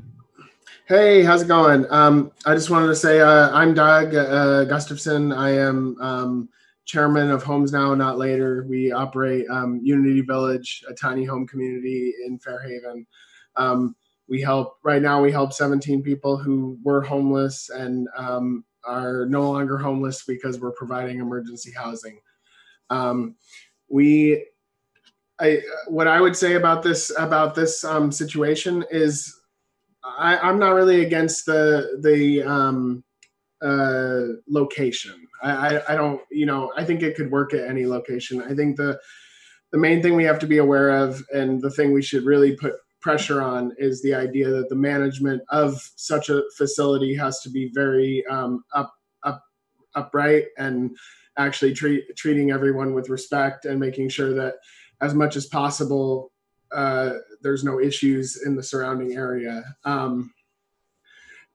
Unity Village during COVID has been doing very well. We are hoping to open up more villages. We think that this is a good idea for the city to pursue, increased capacity for this. We think with COVID and the economy getting messed up, that you're going to need more solutions at the same time. We're willing to set up more villages.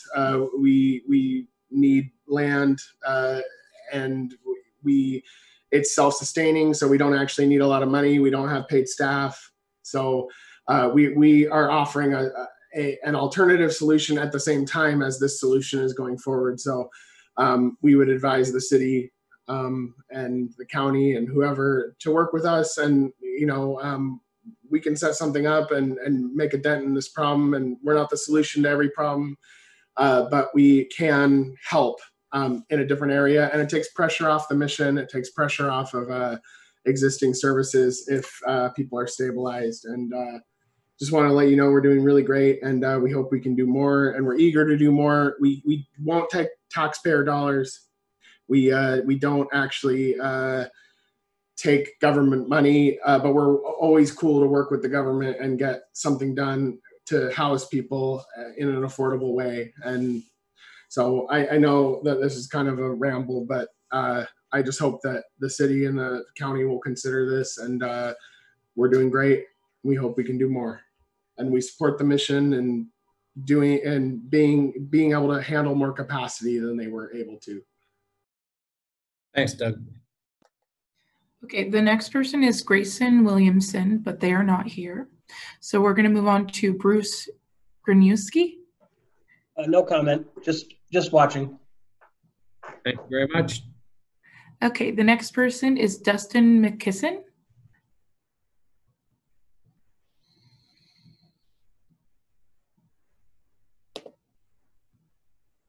We have a large viewing audience.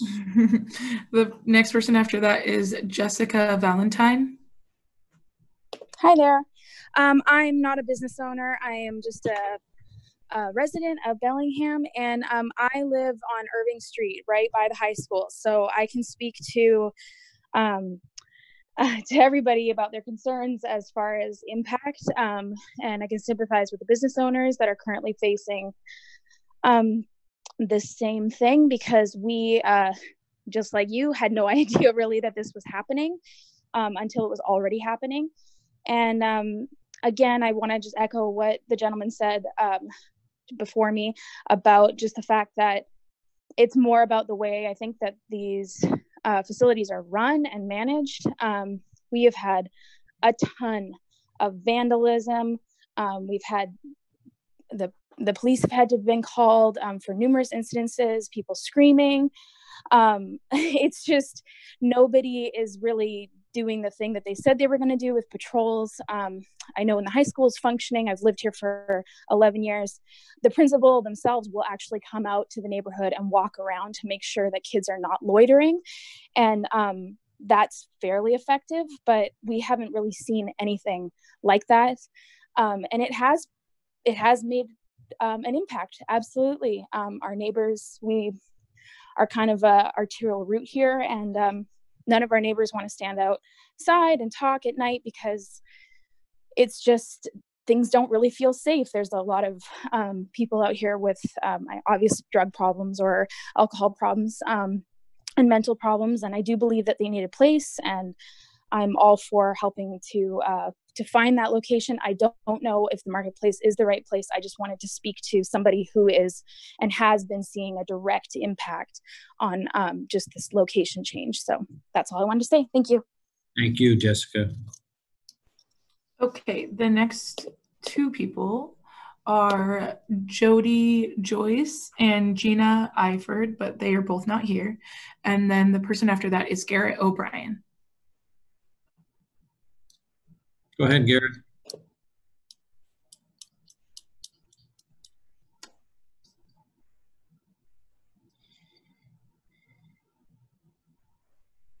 Okay, Monet, go ahead. Okay, the next person is Claire Thurman Moore. Hi there, can you hear me? Yes.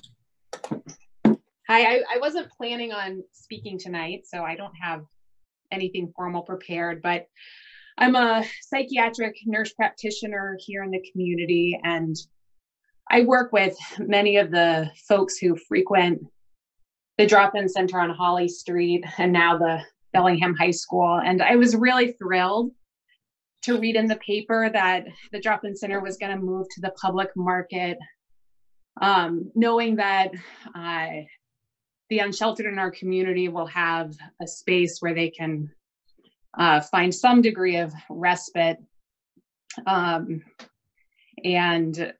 that allows for physical distancing.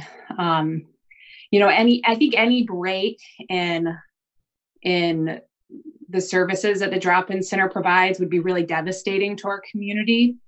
And I can only imagine how overrun our emergency room would become and how overtaxed our mental health system would be if we didn't have those services, even for a brief period of time. I think the truth is that there's no good location, because homelessness and mental illness and addiction are problems that none of us really want to face or are able to face in a way that feels immediately productive.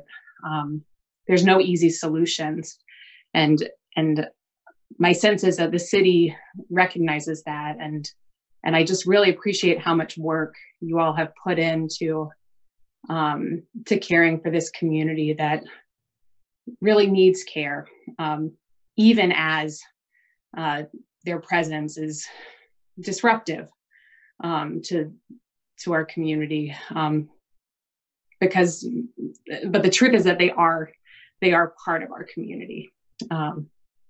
So thank you. And I do hope that the downtown business community and Lighthouse mission can make this work. Thank you very much. Okay, next person is Melora Christensen. Can you hear me? Yes. Thank you, City Council, for taking this on tonight. My name's Melora Christensen, and I'm speaking as a community member. My wife and I have lived in Bellingham for the past 15 years, and I've worked as a social worker with the unsheltered community for the past 8 years. As I listened to the comments tonight, I'm struck by how powerful it would be if we were asking how we could welcome this community and open our doors, and businesses coming to the table and saying, this feels uncomfortable, but how do we do this, and how do we not shy away from how difficult this is? The reality is that the people that do not have shelter are our neighbors, and they're our community, and they deserve dignity and respect, and they deserve to be welcomed, whether that be in Fairhaven or Barclay Village or Linden or downtown. And I am someone who spends a lot of time downtown, and I spend most of my money there, and I deeply respect our business owners. But I would love to see us standing up to flip the script and to have the courage to embrace this community and to not say it's too hard. You know, it's too hard, so therefore we would like it to go somewhere else. You know, NIMBYism, not in my backyard, is a phrase that's used because every time we have talked about the right spot for folks to have the space and the dignity that they need, it's always not in this neighborhood. It should be in another neighborhood. And I just really want to challenge our community to say, we can do better.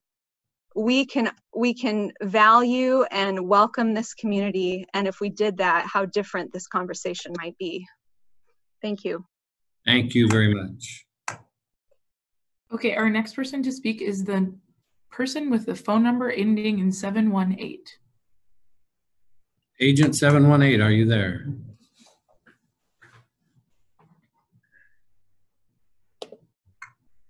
Okay. Go ahead, Monet. It sounded like someone was there. Oh, okay, I see a phone. Go ahead.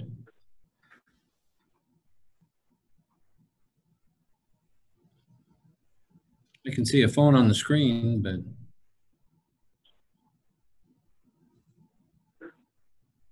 Yes, go ahead. Oh, sorry about that. Well, maybe they'll come back. Go ahead, Monet. Okay. The next person is Terry Bryant.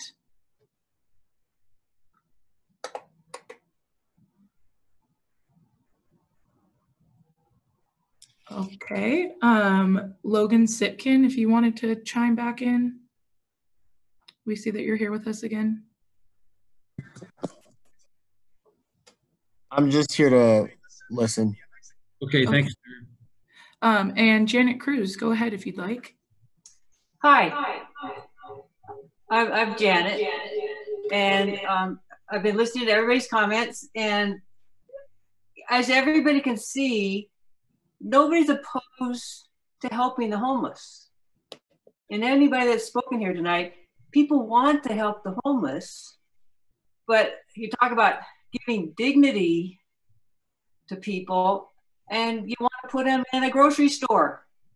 You know, how about thinking about some of the other sites that are available? I sent an extended site to the council and the mayor of a property owned by the Port of Bellingham out on Williamson Way that was a former training center. And I don't know if it was like National Guard, but it's set up with meeting rooms, showers, restrooms, huge grass area surrounded by trees, and it won't impact anyone around the neighborhood.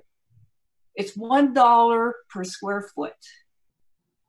Now, how come we can't think of places like that that will be not only have all the facilities you need, but also an environment that has greenery and grass and a healing environment for these people? Everybody says it's too far away, it needs to be close to the Lighthouse mission. Well, you're talking about staffing the downtown mission at this public marketplace. Why can't you staff that kind of place? I just think we're just thinking too tight. We need to open our periphery and work together on this, because we all want everybody to have a place to live, but we also want to have a thriving business. So I really think we should listen to the gal that lived by Bellingham High School to realize, as naive as y'all seem, there will be a huge impact to downtown. So let's find a better place for the homeless to have a chance to actually have a nice life instead of putting them in an old grocery store. So I would like to say, please postpone your vote so you can listen to more ideas, and probably better ideas than what you've come up with. Thanks. Thank you. Okay, I see that Terry Bryant is back. Would you like to speak? Yes, are you able to hear me? Yeah. There's a lot of feedback though. Go ahead. Thank you. My name's Terry Bryant. I'm speaking as a community member, although I do work at the Homeless Service Center at Opportunity Council. I've also owned a small business downtown from 2012, from 2002 to 2012, and I own a small business right now that's directly alongside Bellingham High School on Franklin Street. And the reason I became interested in working with homeless services is that over time, I came to realize how many of my customers were homeless. Our homeless neighbors are spending their dollars in our small businesses too. And I would like to say that we've noticed a minimal impact in our business location on Franklin Street as a result of being right next door to the current drop-in center. And so I just wanted to express my support for this relocation site. Thank you. Thank you very much. Okay, we see that Bernadette Holiday came back. Would you like to speak?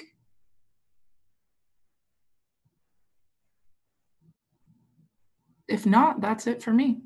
That's it for you. Thank you very much, Monet. Okay, before, I'm going to turn it back to council now for questions, and then I'm sure the staff will want to respond to some of this. Hey, you guys can go ahead and use your hands on the screen. Go ahead, Michael. My screen's back, so you can use the raise the hands if you want. Go ahead, sir.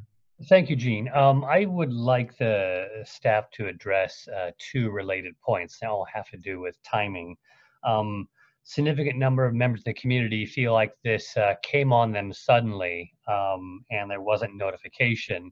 It would be nice if staff explained basically how the process goes, that this thing came forward as fast as it usually comes forward in a sense, and we were notified as soon as we're usually notified, and this is the public process. So I'd like some discussion on the process that led up to this.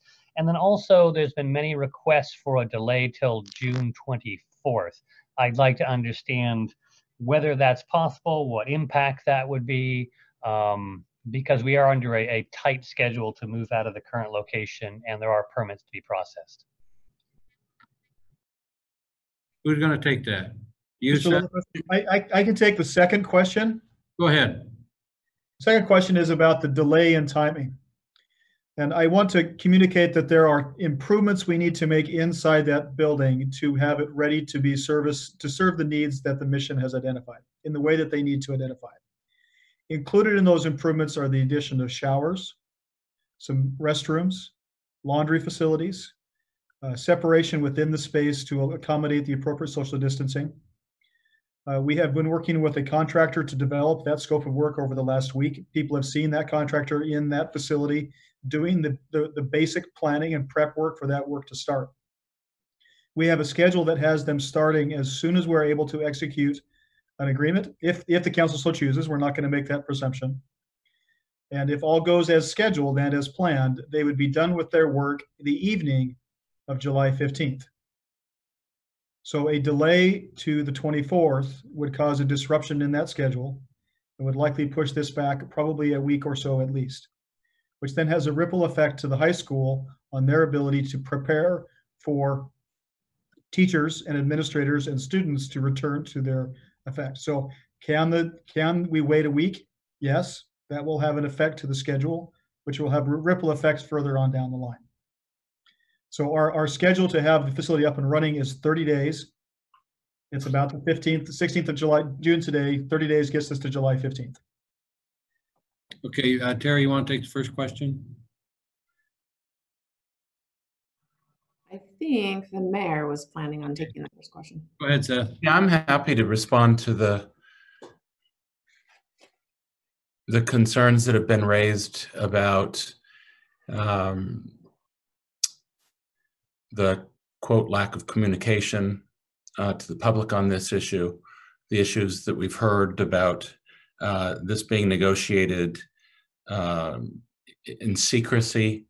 I think it's important to remember that this was all undertaken with a sense of great urgency.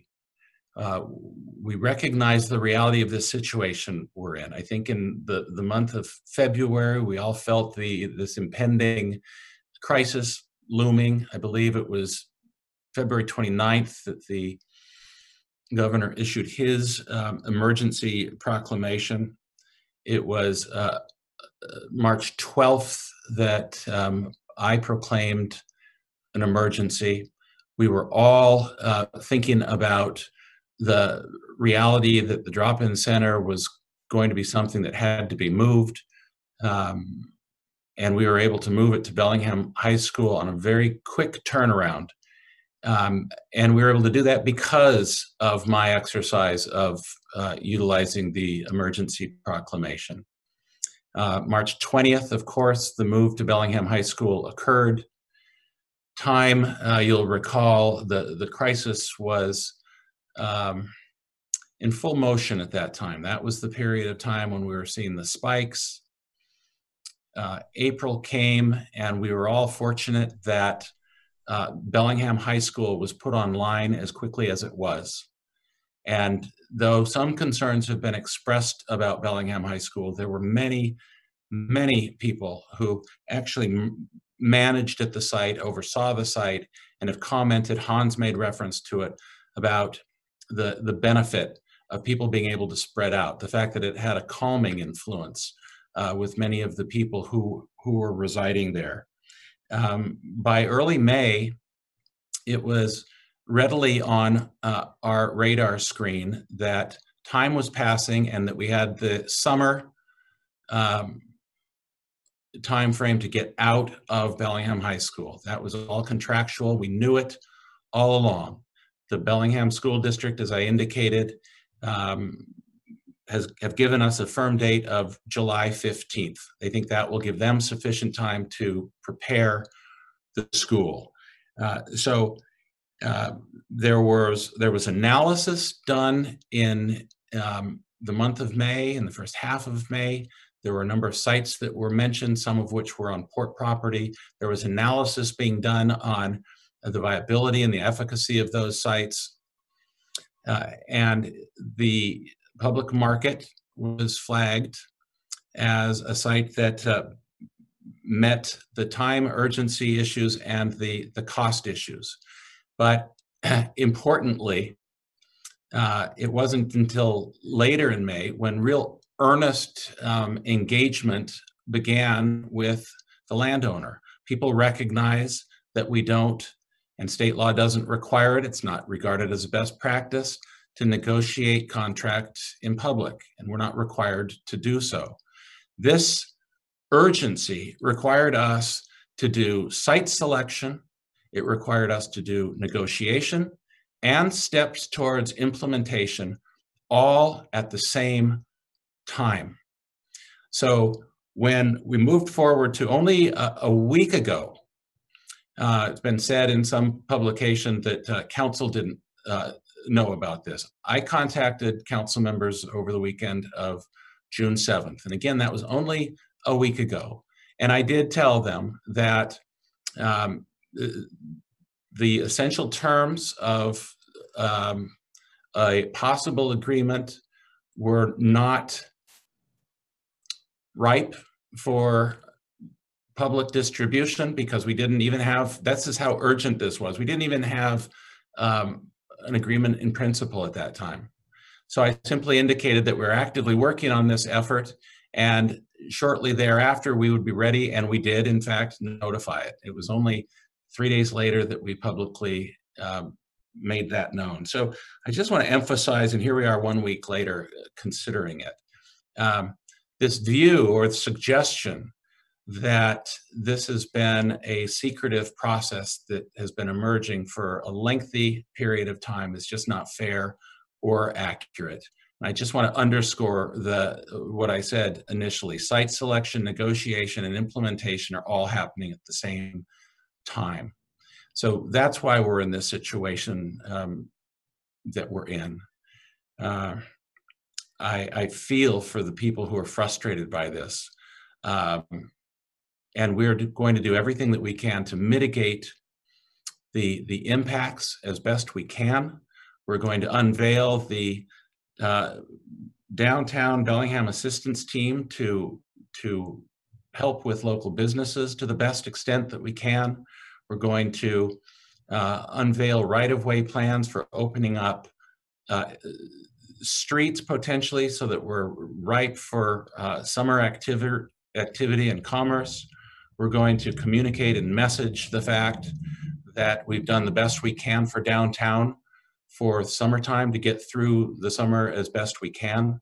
I think there's just a lot of positivity that we can see in these efforts. And I hope that we're able to satisfactorily mitigate many of the legitimate concerns that have been expressed by people. But I do want to just address this view or suggestion that this has been a lengthy period of secrecy. It's been under very difficult circumstances. We've done the very best that we can to make this necessary move happen. So thank you for letting me make that comment. Thank you, sir. Mr. Hamill. Thank you, Mr. President. I wanted to address the delay question, delay to June 24th, in hopes that some other sites would make themselves apparent. I served on the Homeless Strategies work group back in late 2016 and into 2017 that identified a host of different sites throughout Bellingham. These were well-vetted sites before they came before us. We looked at every site, deliberated over each site, and came to the conclusion that unfortunately none of those sites would work.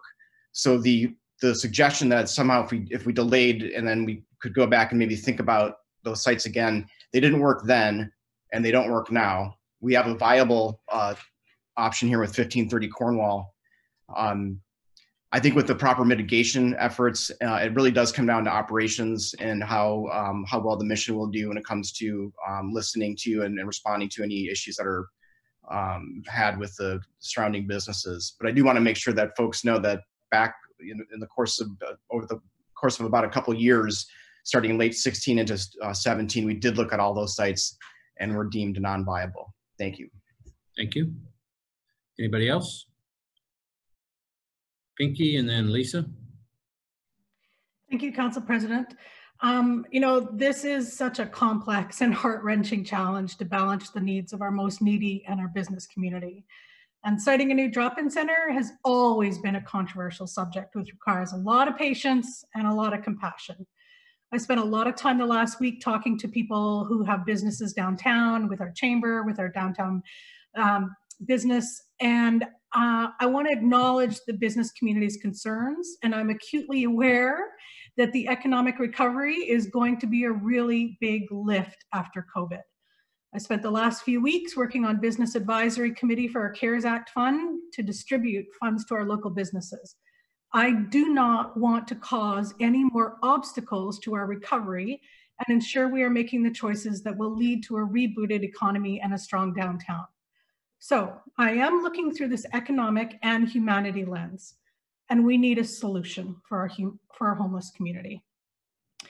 The city of Bellingham started this in 2015, and then 2 years later in 2017, the county and the port came onto the conversation. That's almost 5 years. There has always been different proposals. Well, you should go over there, not in my neighborhood. And none of them are ever going to be perfect. Can we do better? Yes, we can. If we all work together, we can do a little better this time around. And one thing I want to address is this shelter is not going to bring more people downtown.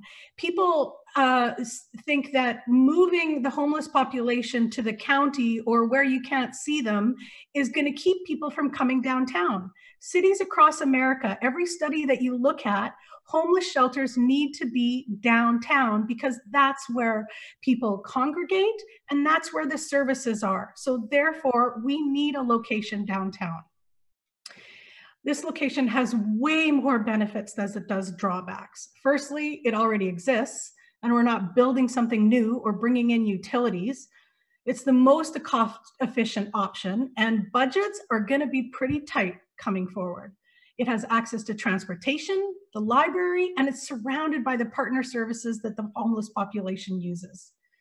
We are facing unprecedented times in COVID and social unrest with Black Lives Matter and defund the police. And we must bring all these factors into this conversation. I think we do need to look at how we interact with our homeless community, and we have an opportunity for improvement. We can do better, and we need to have a broader conversation on how to use our resources effectively.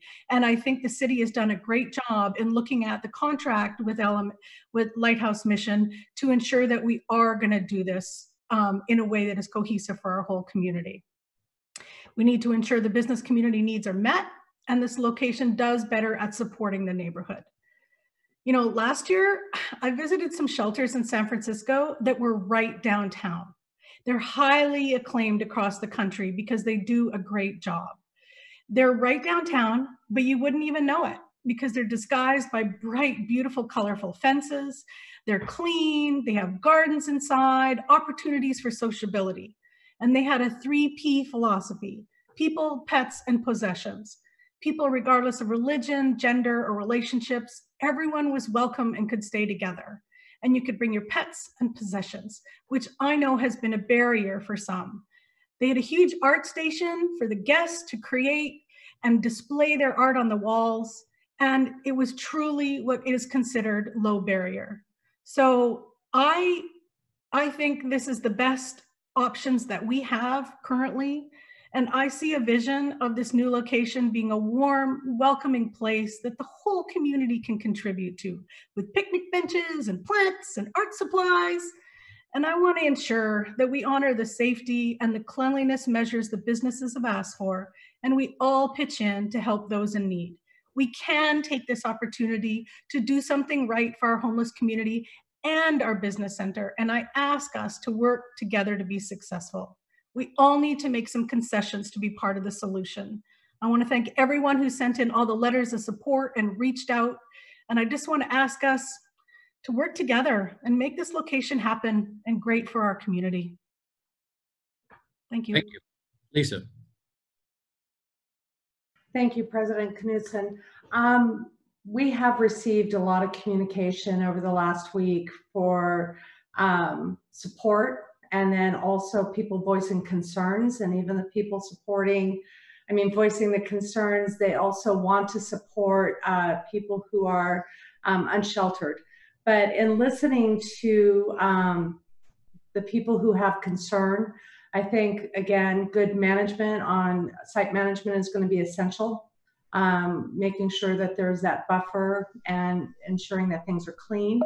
But also, I think it's a little bit of that fear of unknown, that when the shelter, if it should be opened at this location, what guarantees do we have that it will be there for 4 years, and then a permanent shelter in this timeline will be built? A gentleman brought up a good question that I would like the city to answer, and there may not be an answer because it's hard to predict the future, let alone autonomy of nonprofits to be able to pursue opportunities in the future. But the question being, basically what prevents the Lighthouse mission from purchasing this site and siting it permanently there, if that has been discussed. And if there's, I don't necessarily want to say that we have to have a clause in the contract, but I also am concerned financially that if we do hit a recession, the ability for the Lighthouse mission to raise the essential funds to build. I also, if this should be cited here, I really hope, regardless of the economy, that the businesses and individuals, that we do everything we can to support the fundraising efforts to ensure that a permanent location can be built. I do want to make 2 other comments. Hopefully that question could be answered, but the 2 comments is, we as a community really have, for the longest time, been looking for an opportunity or an alternative to be able to site a location for low barrier for our population. We have done changes to our city codes that allow small shelters to be nested in single-family neighborhoods to try to create those opportunities for site locations for 5 to 15, even up to 40, depending on the designation of the land use. But we're not there yet. That just recently happened. I think large shelters, it would be wonderful if we could have multiple smaller shelters that are more community-based, but again, we're not there yet. We have basically 30 days to ensure that our neighbors are not just turned out to the streets, because if that happens, I think with the pandemic, we're going to have severe issues, not just for our neighbors who are unsheltered, but the community at large. If people are worried about folks being downtown, I'm more worried about not having a shelter for these people, our neighbors, to be able to be housed. And then also, a quick comment. I understand this is moving fast. It's moving fast for council too. We just had, 300 pages to read through a public comment and the contract. This, I don't feel, was done in secrecy. Information has to be pulled together. The city, I think, has done a wonderful job looking at multiple opportunities and locations and vetting them out to see if they're cost effective or possible. I don't think one site was picked and it was kept secret. I think the city did their due process in trying to find something, and then it's brought before the public and council. The gentleman who felt that the documents aren't available, just a public information. If you go to the Bellingham city webpage and you look at city council meetings, the entire packet and information that is being presented is available there. And it was made available there before this meeting. So if someone feels that they want to have more information, please remember to go, especially if you know there's going to be a meeting, go to the City Council webpage and take a look at the meetings. The information is going to be available for you to review. But I'll turn it back because if there is any information that could be shared regarding the possibility of this becoming a more permanent location for the Lighthouse mission, that would be useful to share. Or if you have information where this would not be possible or would not happen, I think that would also be good to share for the people who have requested this delay. Thank Who you. wants to answer that one? Thanks, Lisa. Peter, Hans, anybody want to answer that? Go ahead, Peter. Yeah, Peter Rufato, City Attorney's Office. So from a legal perspective, I just want to point to what you already know, just to start with the basics. What is in the lease? So the maximum duration of the lease is 4 years. To extend that, it would require council action. So that is the extent of the city's leasehold interest. Now you get to the question of, well, could something be built into the sublease or the lease that would limit the land use beyond the city's interest? The problem there is that you're trying to reach beyond the city's proprietary interest, reaching beyond its legal interest on that property and doing what is really a land use control. And for that reason, in my opinion, it would be an overreach. That's especially given that under the statute that Mr. Sepler referenced, this type of use is a protected use under state law. And so that's sort of a legalistic answer, but that's how I see it from that perspective. Okay. Any other questions? Michael? Yeah, Gene, I want to ask a few questions, but I want to comment on some of what's been said before. As Pinky indicated, we have been looking for location for shelter for years.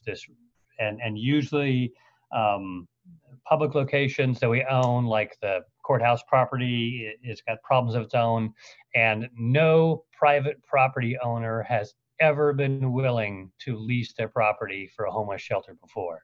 We've asked, none.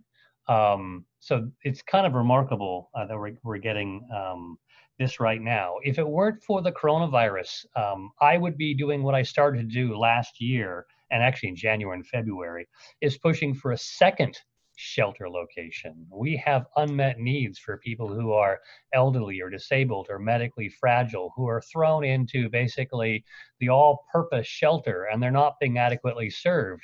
We need more shelter services, and citing those populations was just as much of a challenge as citing this population. So that's not a new challenge. And if there was another location that I thought would work, that I thought we could afford, I'd vote for it. I haven't heard a viable one that isn't too far away, too expensive, too encumbered with shoreline issues, or what have you. As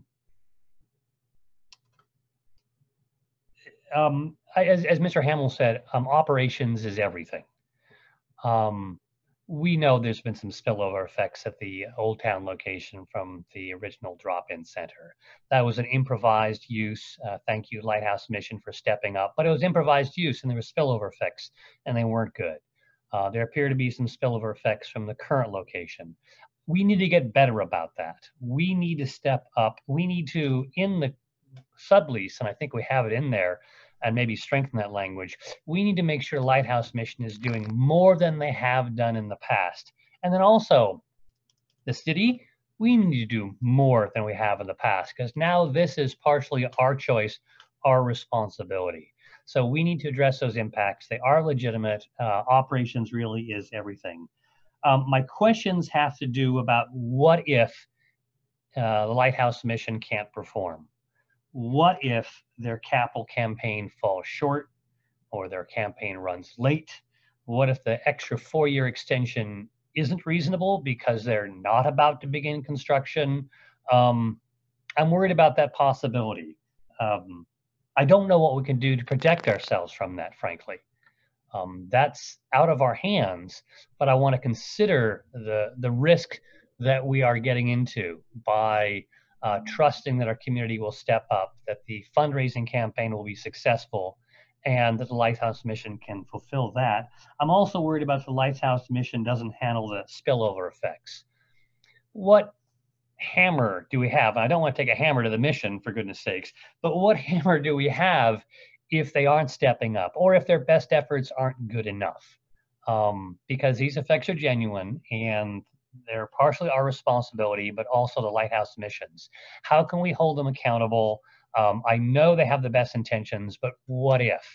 So I'm hoping someone can answer some questions about the what if scenarios, if their capital campaign fails, if they run late, and if their spillover effects aren't properly handled. Who's left holding that bag and who suffers? Who wants to take that one? I'll start with part of it. I think Rick, I'll have Rick start preparing for the hammer part, and I will also ask that Hans probably chime in here about capital campaign. I think that's a fair observation, Michael. And I do want to say that just because the mission wants to build in Old Town, they have not started that process. So I don't want any of you to think that the site that's the site. So they have not started that process. I know that they have done some fundraising. I know that they're starting a fundraising campaign. What I've said to Hans at a point in time, I think county executive talked about the best getting in the way of good, or whatever that phrase is, but there may have to be a point in time where we as a community or the mission say, you know what, we can't afford to build a 5-story building with all the bells and whistles. Hans and I have talked about it. We might have to just focus on the drop-in center and do a 2-story building or a 3-story building. The other option would be we could be in a situation where we're looking for another site, another solution. And I guess I would also say that, you know, just that smaller option could be the case. So the community is going to have to step up, and I think through a capital campaign show that this is something that this community wants to support. If they do, I think that we can pull it off in the time frame. Hans, do you want to add to that piece before we turn it to Rick? Sure, I'll speak to that a little bit. So when it comes to capital campaigns of this nature, typically there's, well, one, we've done some pre-feasibility to see if the folks with high affinity and high capacity can afford to build this sort of project in our community. And it typically takes around 30 people to raise about 95% of the cost of it. And the other 5% gets filled in by folks in the community. And so it's a very careful sort of major donor cultivation that allows this sort of project to come to fruition. The time frame that we have to do it is somewhat tight in terms of a couple of years, but it's also quite feasible. One concern that we did have was, is COVID-19 going to impact that fundraising effort? Should we pursue it in light of this? And our research shows that it actually, this is actually the prime time to do it. And of those 30 major donors that help support this effort, the COVID-19 hasn't impacted them the same way as it has other folks. So we're feeling very positive. I know we've raised nearly $1 million already without even releasing the fact that we're doing this. And that's going to help with a lot of the early costs getting this project off the ground. But it's we're feeling, like I said, very hopeful.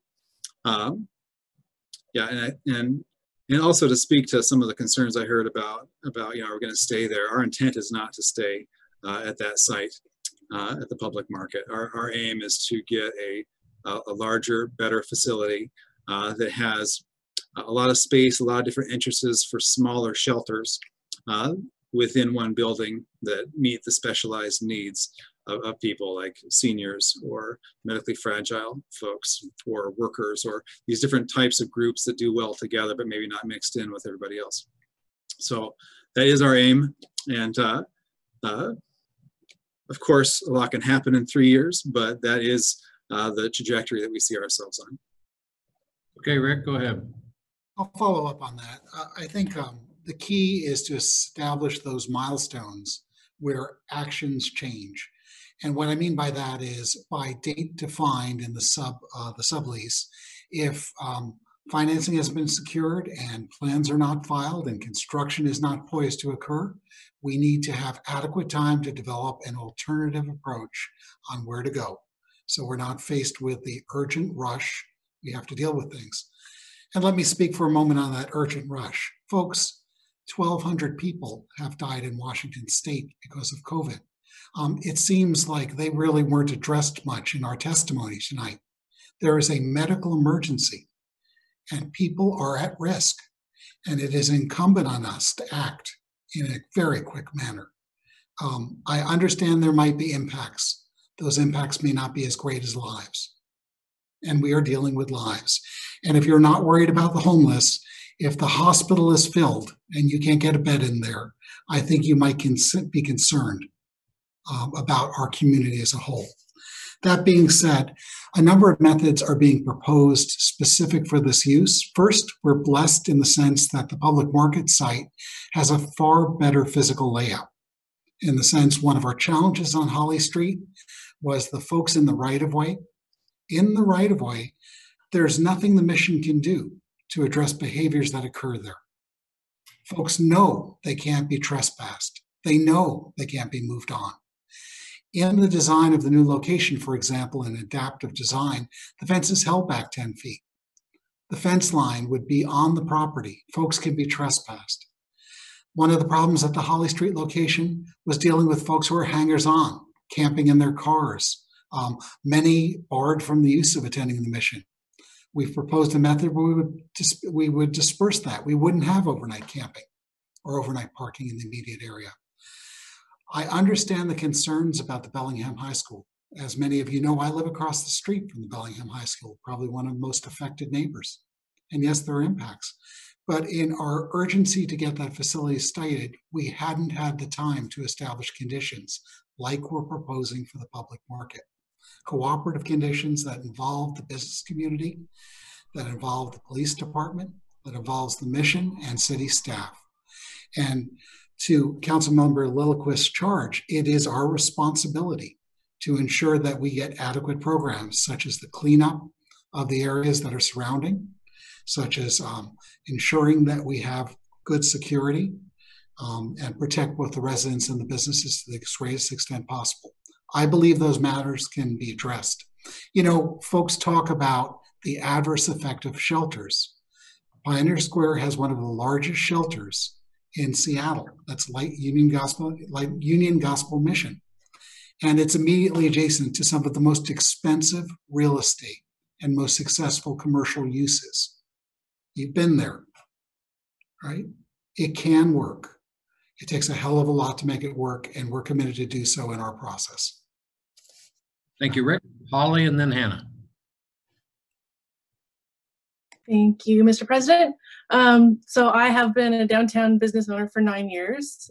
Before that, a downtown person. I've always been a downtown person, love downtown, very protective of downtown and its businesses and its people, and have affected businesses that I love and love the people within those businesses near this area. And so I spent a lot of time reading those emails and taking them all very seriously, reading every single comment with an open mind. And certainly the presentation today has solidified that this is our only option. It's very clear. Staff has worked really hard to make it clear that it's our only option, and that we're thinking very deeply about how to make this work for everybody. The relationship between this location, the drop-in center at this location, and our downtown, in part is dependent on our downtown community and what we do as a downtown community to interact with or not with our neighbors in the drop-in center. The downtown that I love, I think, can flip this narrative, as one speaker said, and welcome our neighbors and make the best of the situation. And I would hope become a neighborhood that's really proud to have this drop-in center amongst us. So, but the one thing that I do want to emphasize is we can't stop listening to the needs of the businesses around here. They're already struggling and hurting and worried, and this is just one layer of worry on top of that. But thank you to the staff for already doing a lot of that work. Councilmember Stone. Thank you, President Knudsen. So some of these things have already been said, but I want to reiterate the fact that the city and the county have come together to do due diligence to try and identify locations. And even if we weren't all engaged in all of that background work that had to be done, I feel confident that they dug deep to try and find a location. And you've heard from fellow council members about the struggle for 5 years or longer to try and find locations. And so timing is everything. And I feel like right now, obviously we're up against the wall where I don't think it's acceptable or even an option to consider not going forward, because we would be faced with at least a week gap, right? There was a request to wait until the 24th, but if you're looking at a week's gap where members of our community would be out on the streets and without a place to stay, I don't think that's an option that we can consider. And so going forward, I think what, the speaker, Laura Christensen tonight, just saying that, yes, to try and change that narrative and to think of this as an opportunity. So I too have read all of the emails and comments and voicemail messages and spoken with community members personally about their concerns. And what I'm asking and looking at is that COVID-19, for as much havoc as has been sort of wreaked on the community and will continue to do so, it's also providing us with an opportunity.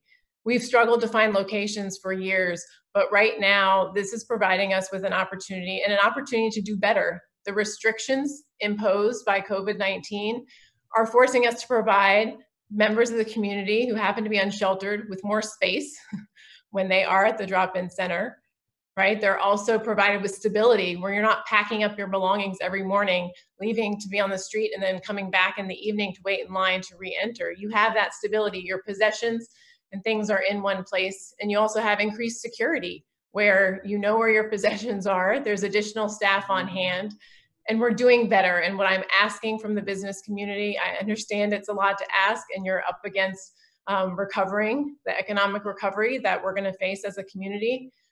But I don't want you to be put off if we move forward and vote to move forward tonight.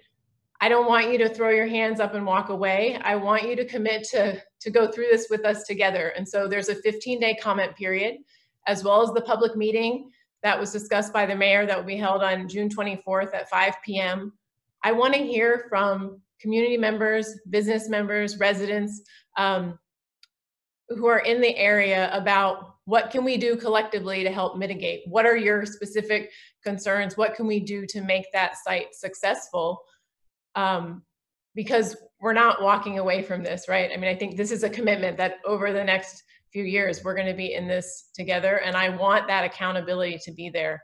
That, yes, it sounds good on paper right now that we want to make sure things are mitigated and that this doesn't have a negative impact. But I know there are doubters. And so I want to make sure that we do our part to make sure that this is a success. So thank you. Thank you, Hannah. I'm going to take a stab at it here real quick. I want to go down memory lane a little bit, and I'm going to go back to 1989. 1989, we had a very serious homeless problem. We had people living in their cars. It was a big concern at City Council that year. I almost ran that year. I did not. But what the city did was sponsor a homeless shelter at the old Sears and Roebuck Auto Building. And I think one of the reasons some of the old-time business people are a little worried about this is what happened back then. It did not work very well. The city tried to run it itself. it just really did not go very well. We didn't have the Lighthouse mission with us. We didn't have the county with us. The city took it on all by themselves and proved that we cannot do this alone. And then in 1993, when I ran, that was 4 years later, we had more people living in their cars and out in the streets, bothering businesses and everything else. So then, as Pinky mentioned, 2015, what happened in 2015? We had the first tent city in front of City Hall. It was only going to be there for a weekend. It was there for 2 weeks. Then we had the back lot at City Hall for a couple of months. And then finally, working with the county and the city and tiny homes, the lettered streets opened their arms to that, to those people coming over there and living. Then Fairhaven tiny homes, then Bellingham High School. Now we're at a different point. But time and time again, with the Lighthouse mission's involvement, with our city staff doing everything that they've done on this, I fully understand people's concerns. There's a lot of concern about it, but there's more concern if we do nothing. There's a more concern if we don't have these shelters. If we'd have had shelters many, many years ago, who knows? Maybe we could have bent the curve to where we're at now. But I just think all the emails that came in and all the testimony, we all appreciate it. We understand your feelings. I just hope you have trust in all of us, in the staff and the Lighthouse mission. I've been driving by the Lighthouse mission for 46 years at my job. I know a lot of people that have been there, that have had to stay there and have worked at the place that I work at, and I've driven them home. These are everyday people. I volunteered at the food bank where people that I've worked with that have to go to the food bank and get food because they don't make enough money. So I know this whole story, and we just can't sit back and miss this opportunity. I just hope that people, and especially the business people, have faith that this is going to work. We've had some setbacks, but this one here has an opportunity with the county, the city, and the Lighthouse mission to really work well, because if we don't act, it's going to be worse. Michael. First, Gene, thanks. There were some good comments from the heart. I appreciated them. I want to go kind of back to where I was before. There are several kind of aspects of this agreement. City and county have already agreed to put up the money for a shelter somewhere, but not this one. There's a separate regulatory process on the encampment permit that the Lighthouse will be involved in. Council has no role in that. That's a land use regulatory process. It follows rules that are already written down. I want to turn to the sublease. I'm looking through the documents. Did we see the conditions in the sublease, or did we just see the sublease conditions summarized in the memo? Because I wanted to review those sublease terms, because that has to do with, again, the point that Councilor Hamel said, that how this thing is operated, and the point I made, how we sort of police the impacts and address the impacts if we don't, if they do occur. Have we seen the sublease terms and conditions? Are they in the packet? Will we see those sublease terms and conditions, or will that be handled based on feedback from us at an administrative level? Right. So there's a summary of the sublease terms in your memo.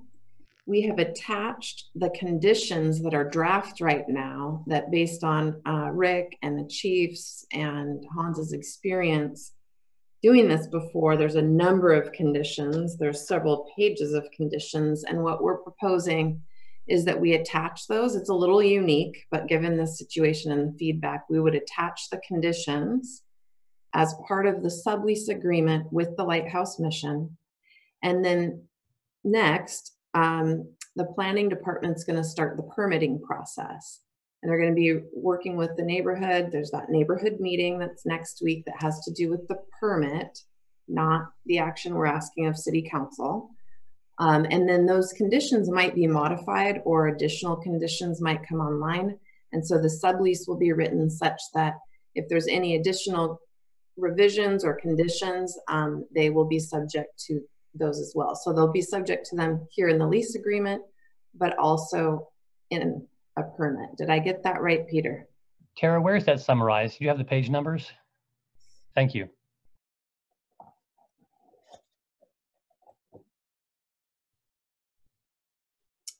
So the summary of the sublease agreement starts on page 15.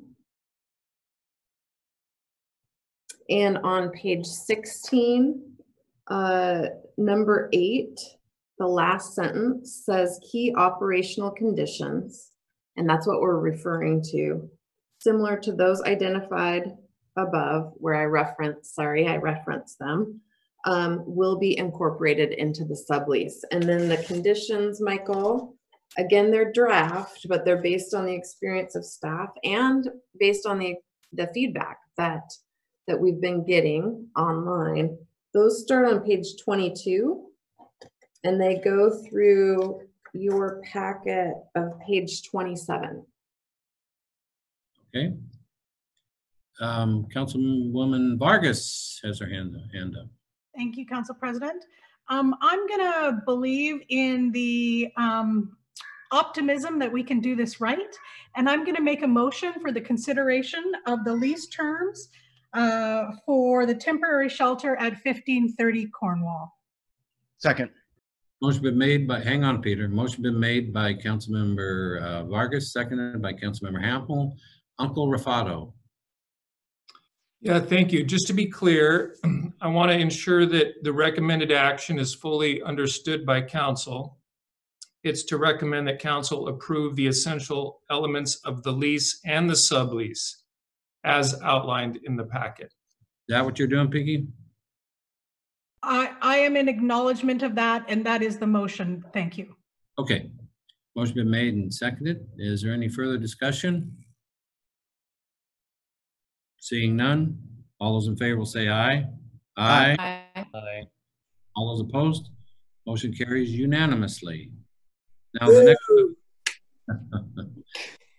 You want to say anything, Hans? I just want to say thank you for the 160 people that are going to have a place to be. Thank you. This is going to be an incredible endeavor, and it's going to address homelessness in our community for the next few years in a significant, serious way. And I just appreciate it. I appreciate your effort and your partnership and your support of Lighthouse Mission. Thank you, sir. Okay, the next item is a resolution exempting the drop-in center at 1530 Cornwall Avenue from state building code requirements in order to provide housing for indigent persons consistent with the provisions of RCW, and I scribbled on it, so I don't know what the RCW is. 1927-042. 1927-042. Thank you, Rick. Okay, that's you. Go ahead. If I can, members of the council, this matter comes before you, and it would apply to both the COVID emergency shelter, which becomes effective based on the mayor's order and the signed lease, as well as the subsequent permit for the emergency shelters, the temporary encampment, and that will take effect later.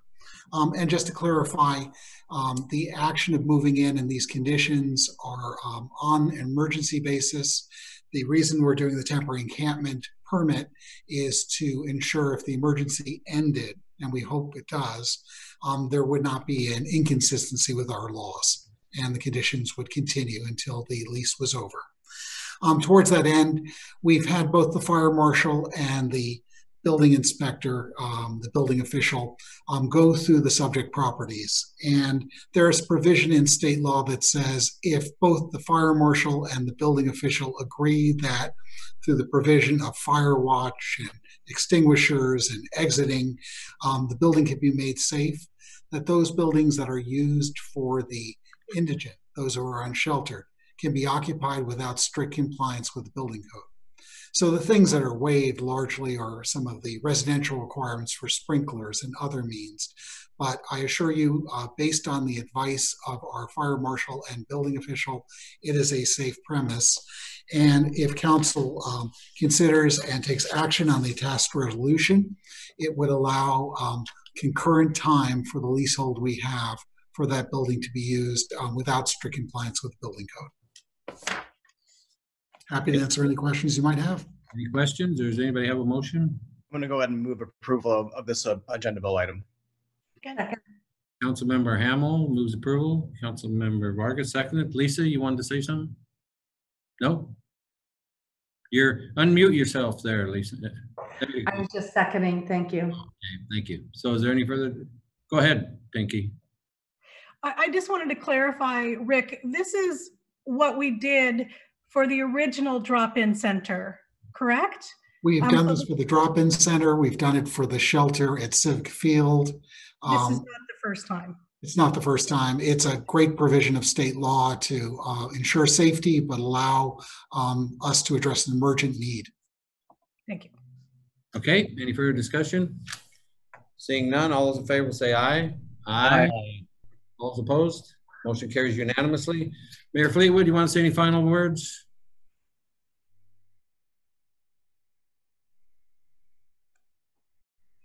No, I just want to thank everyone's participation tonight, including the people that gave comment, and express my gratitude to the staff for the hard work that they did.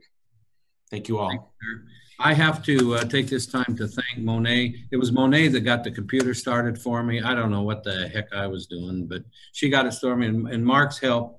But I'm a little concerned now because, Pinky, a second ago I saw a black cat on your lap. Now, I'm going to get lost when I get home, so thank you very much for that. Okay, with nothing further to come before the meeting, our next council meeting will be Monday, June 22nd at 7 p.m. Meeting adjourned. Bye. Bye, folks.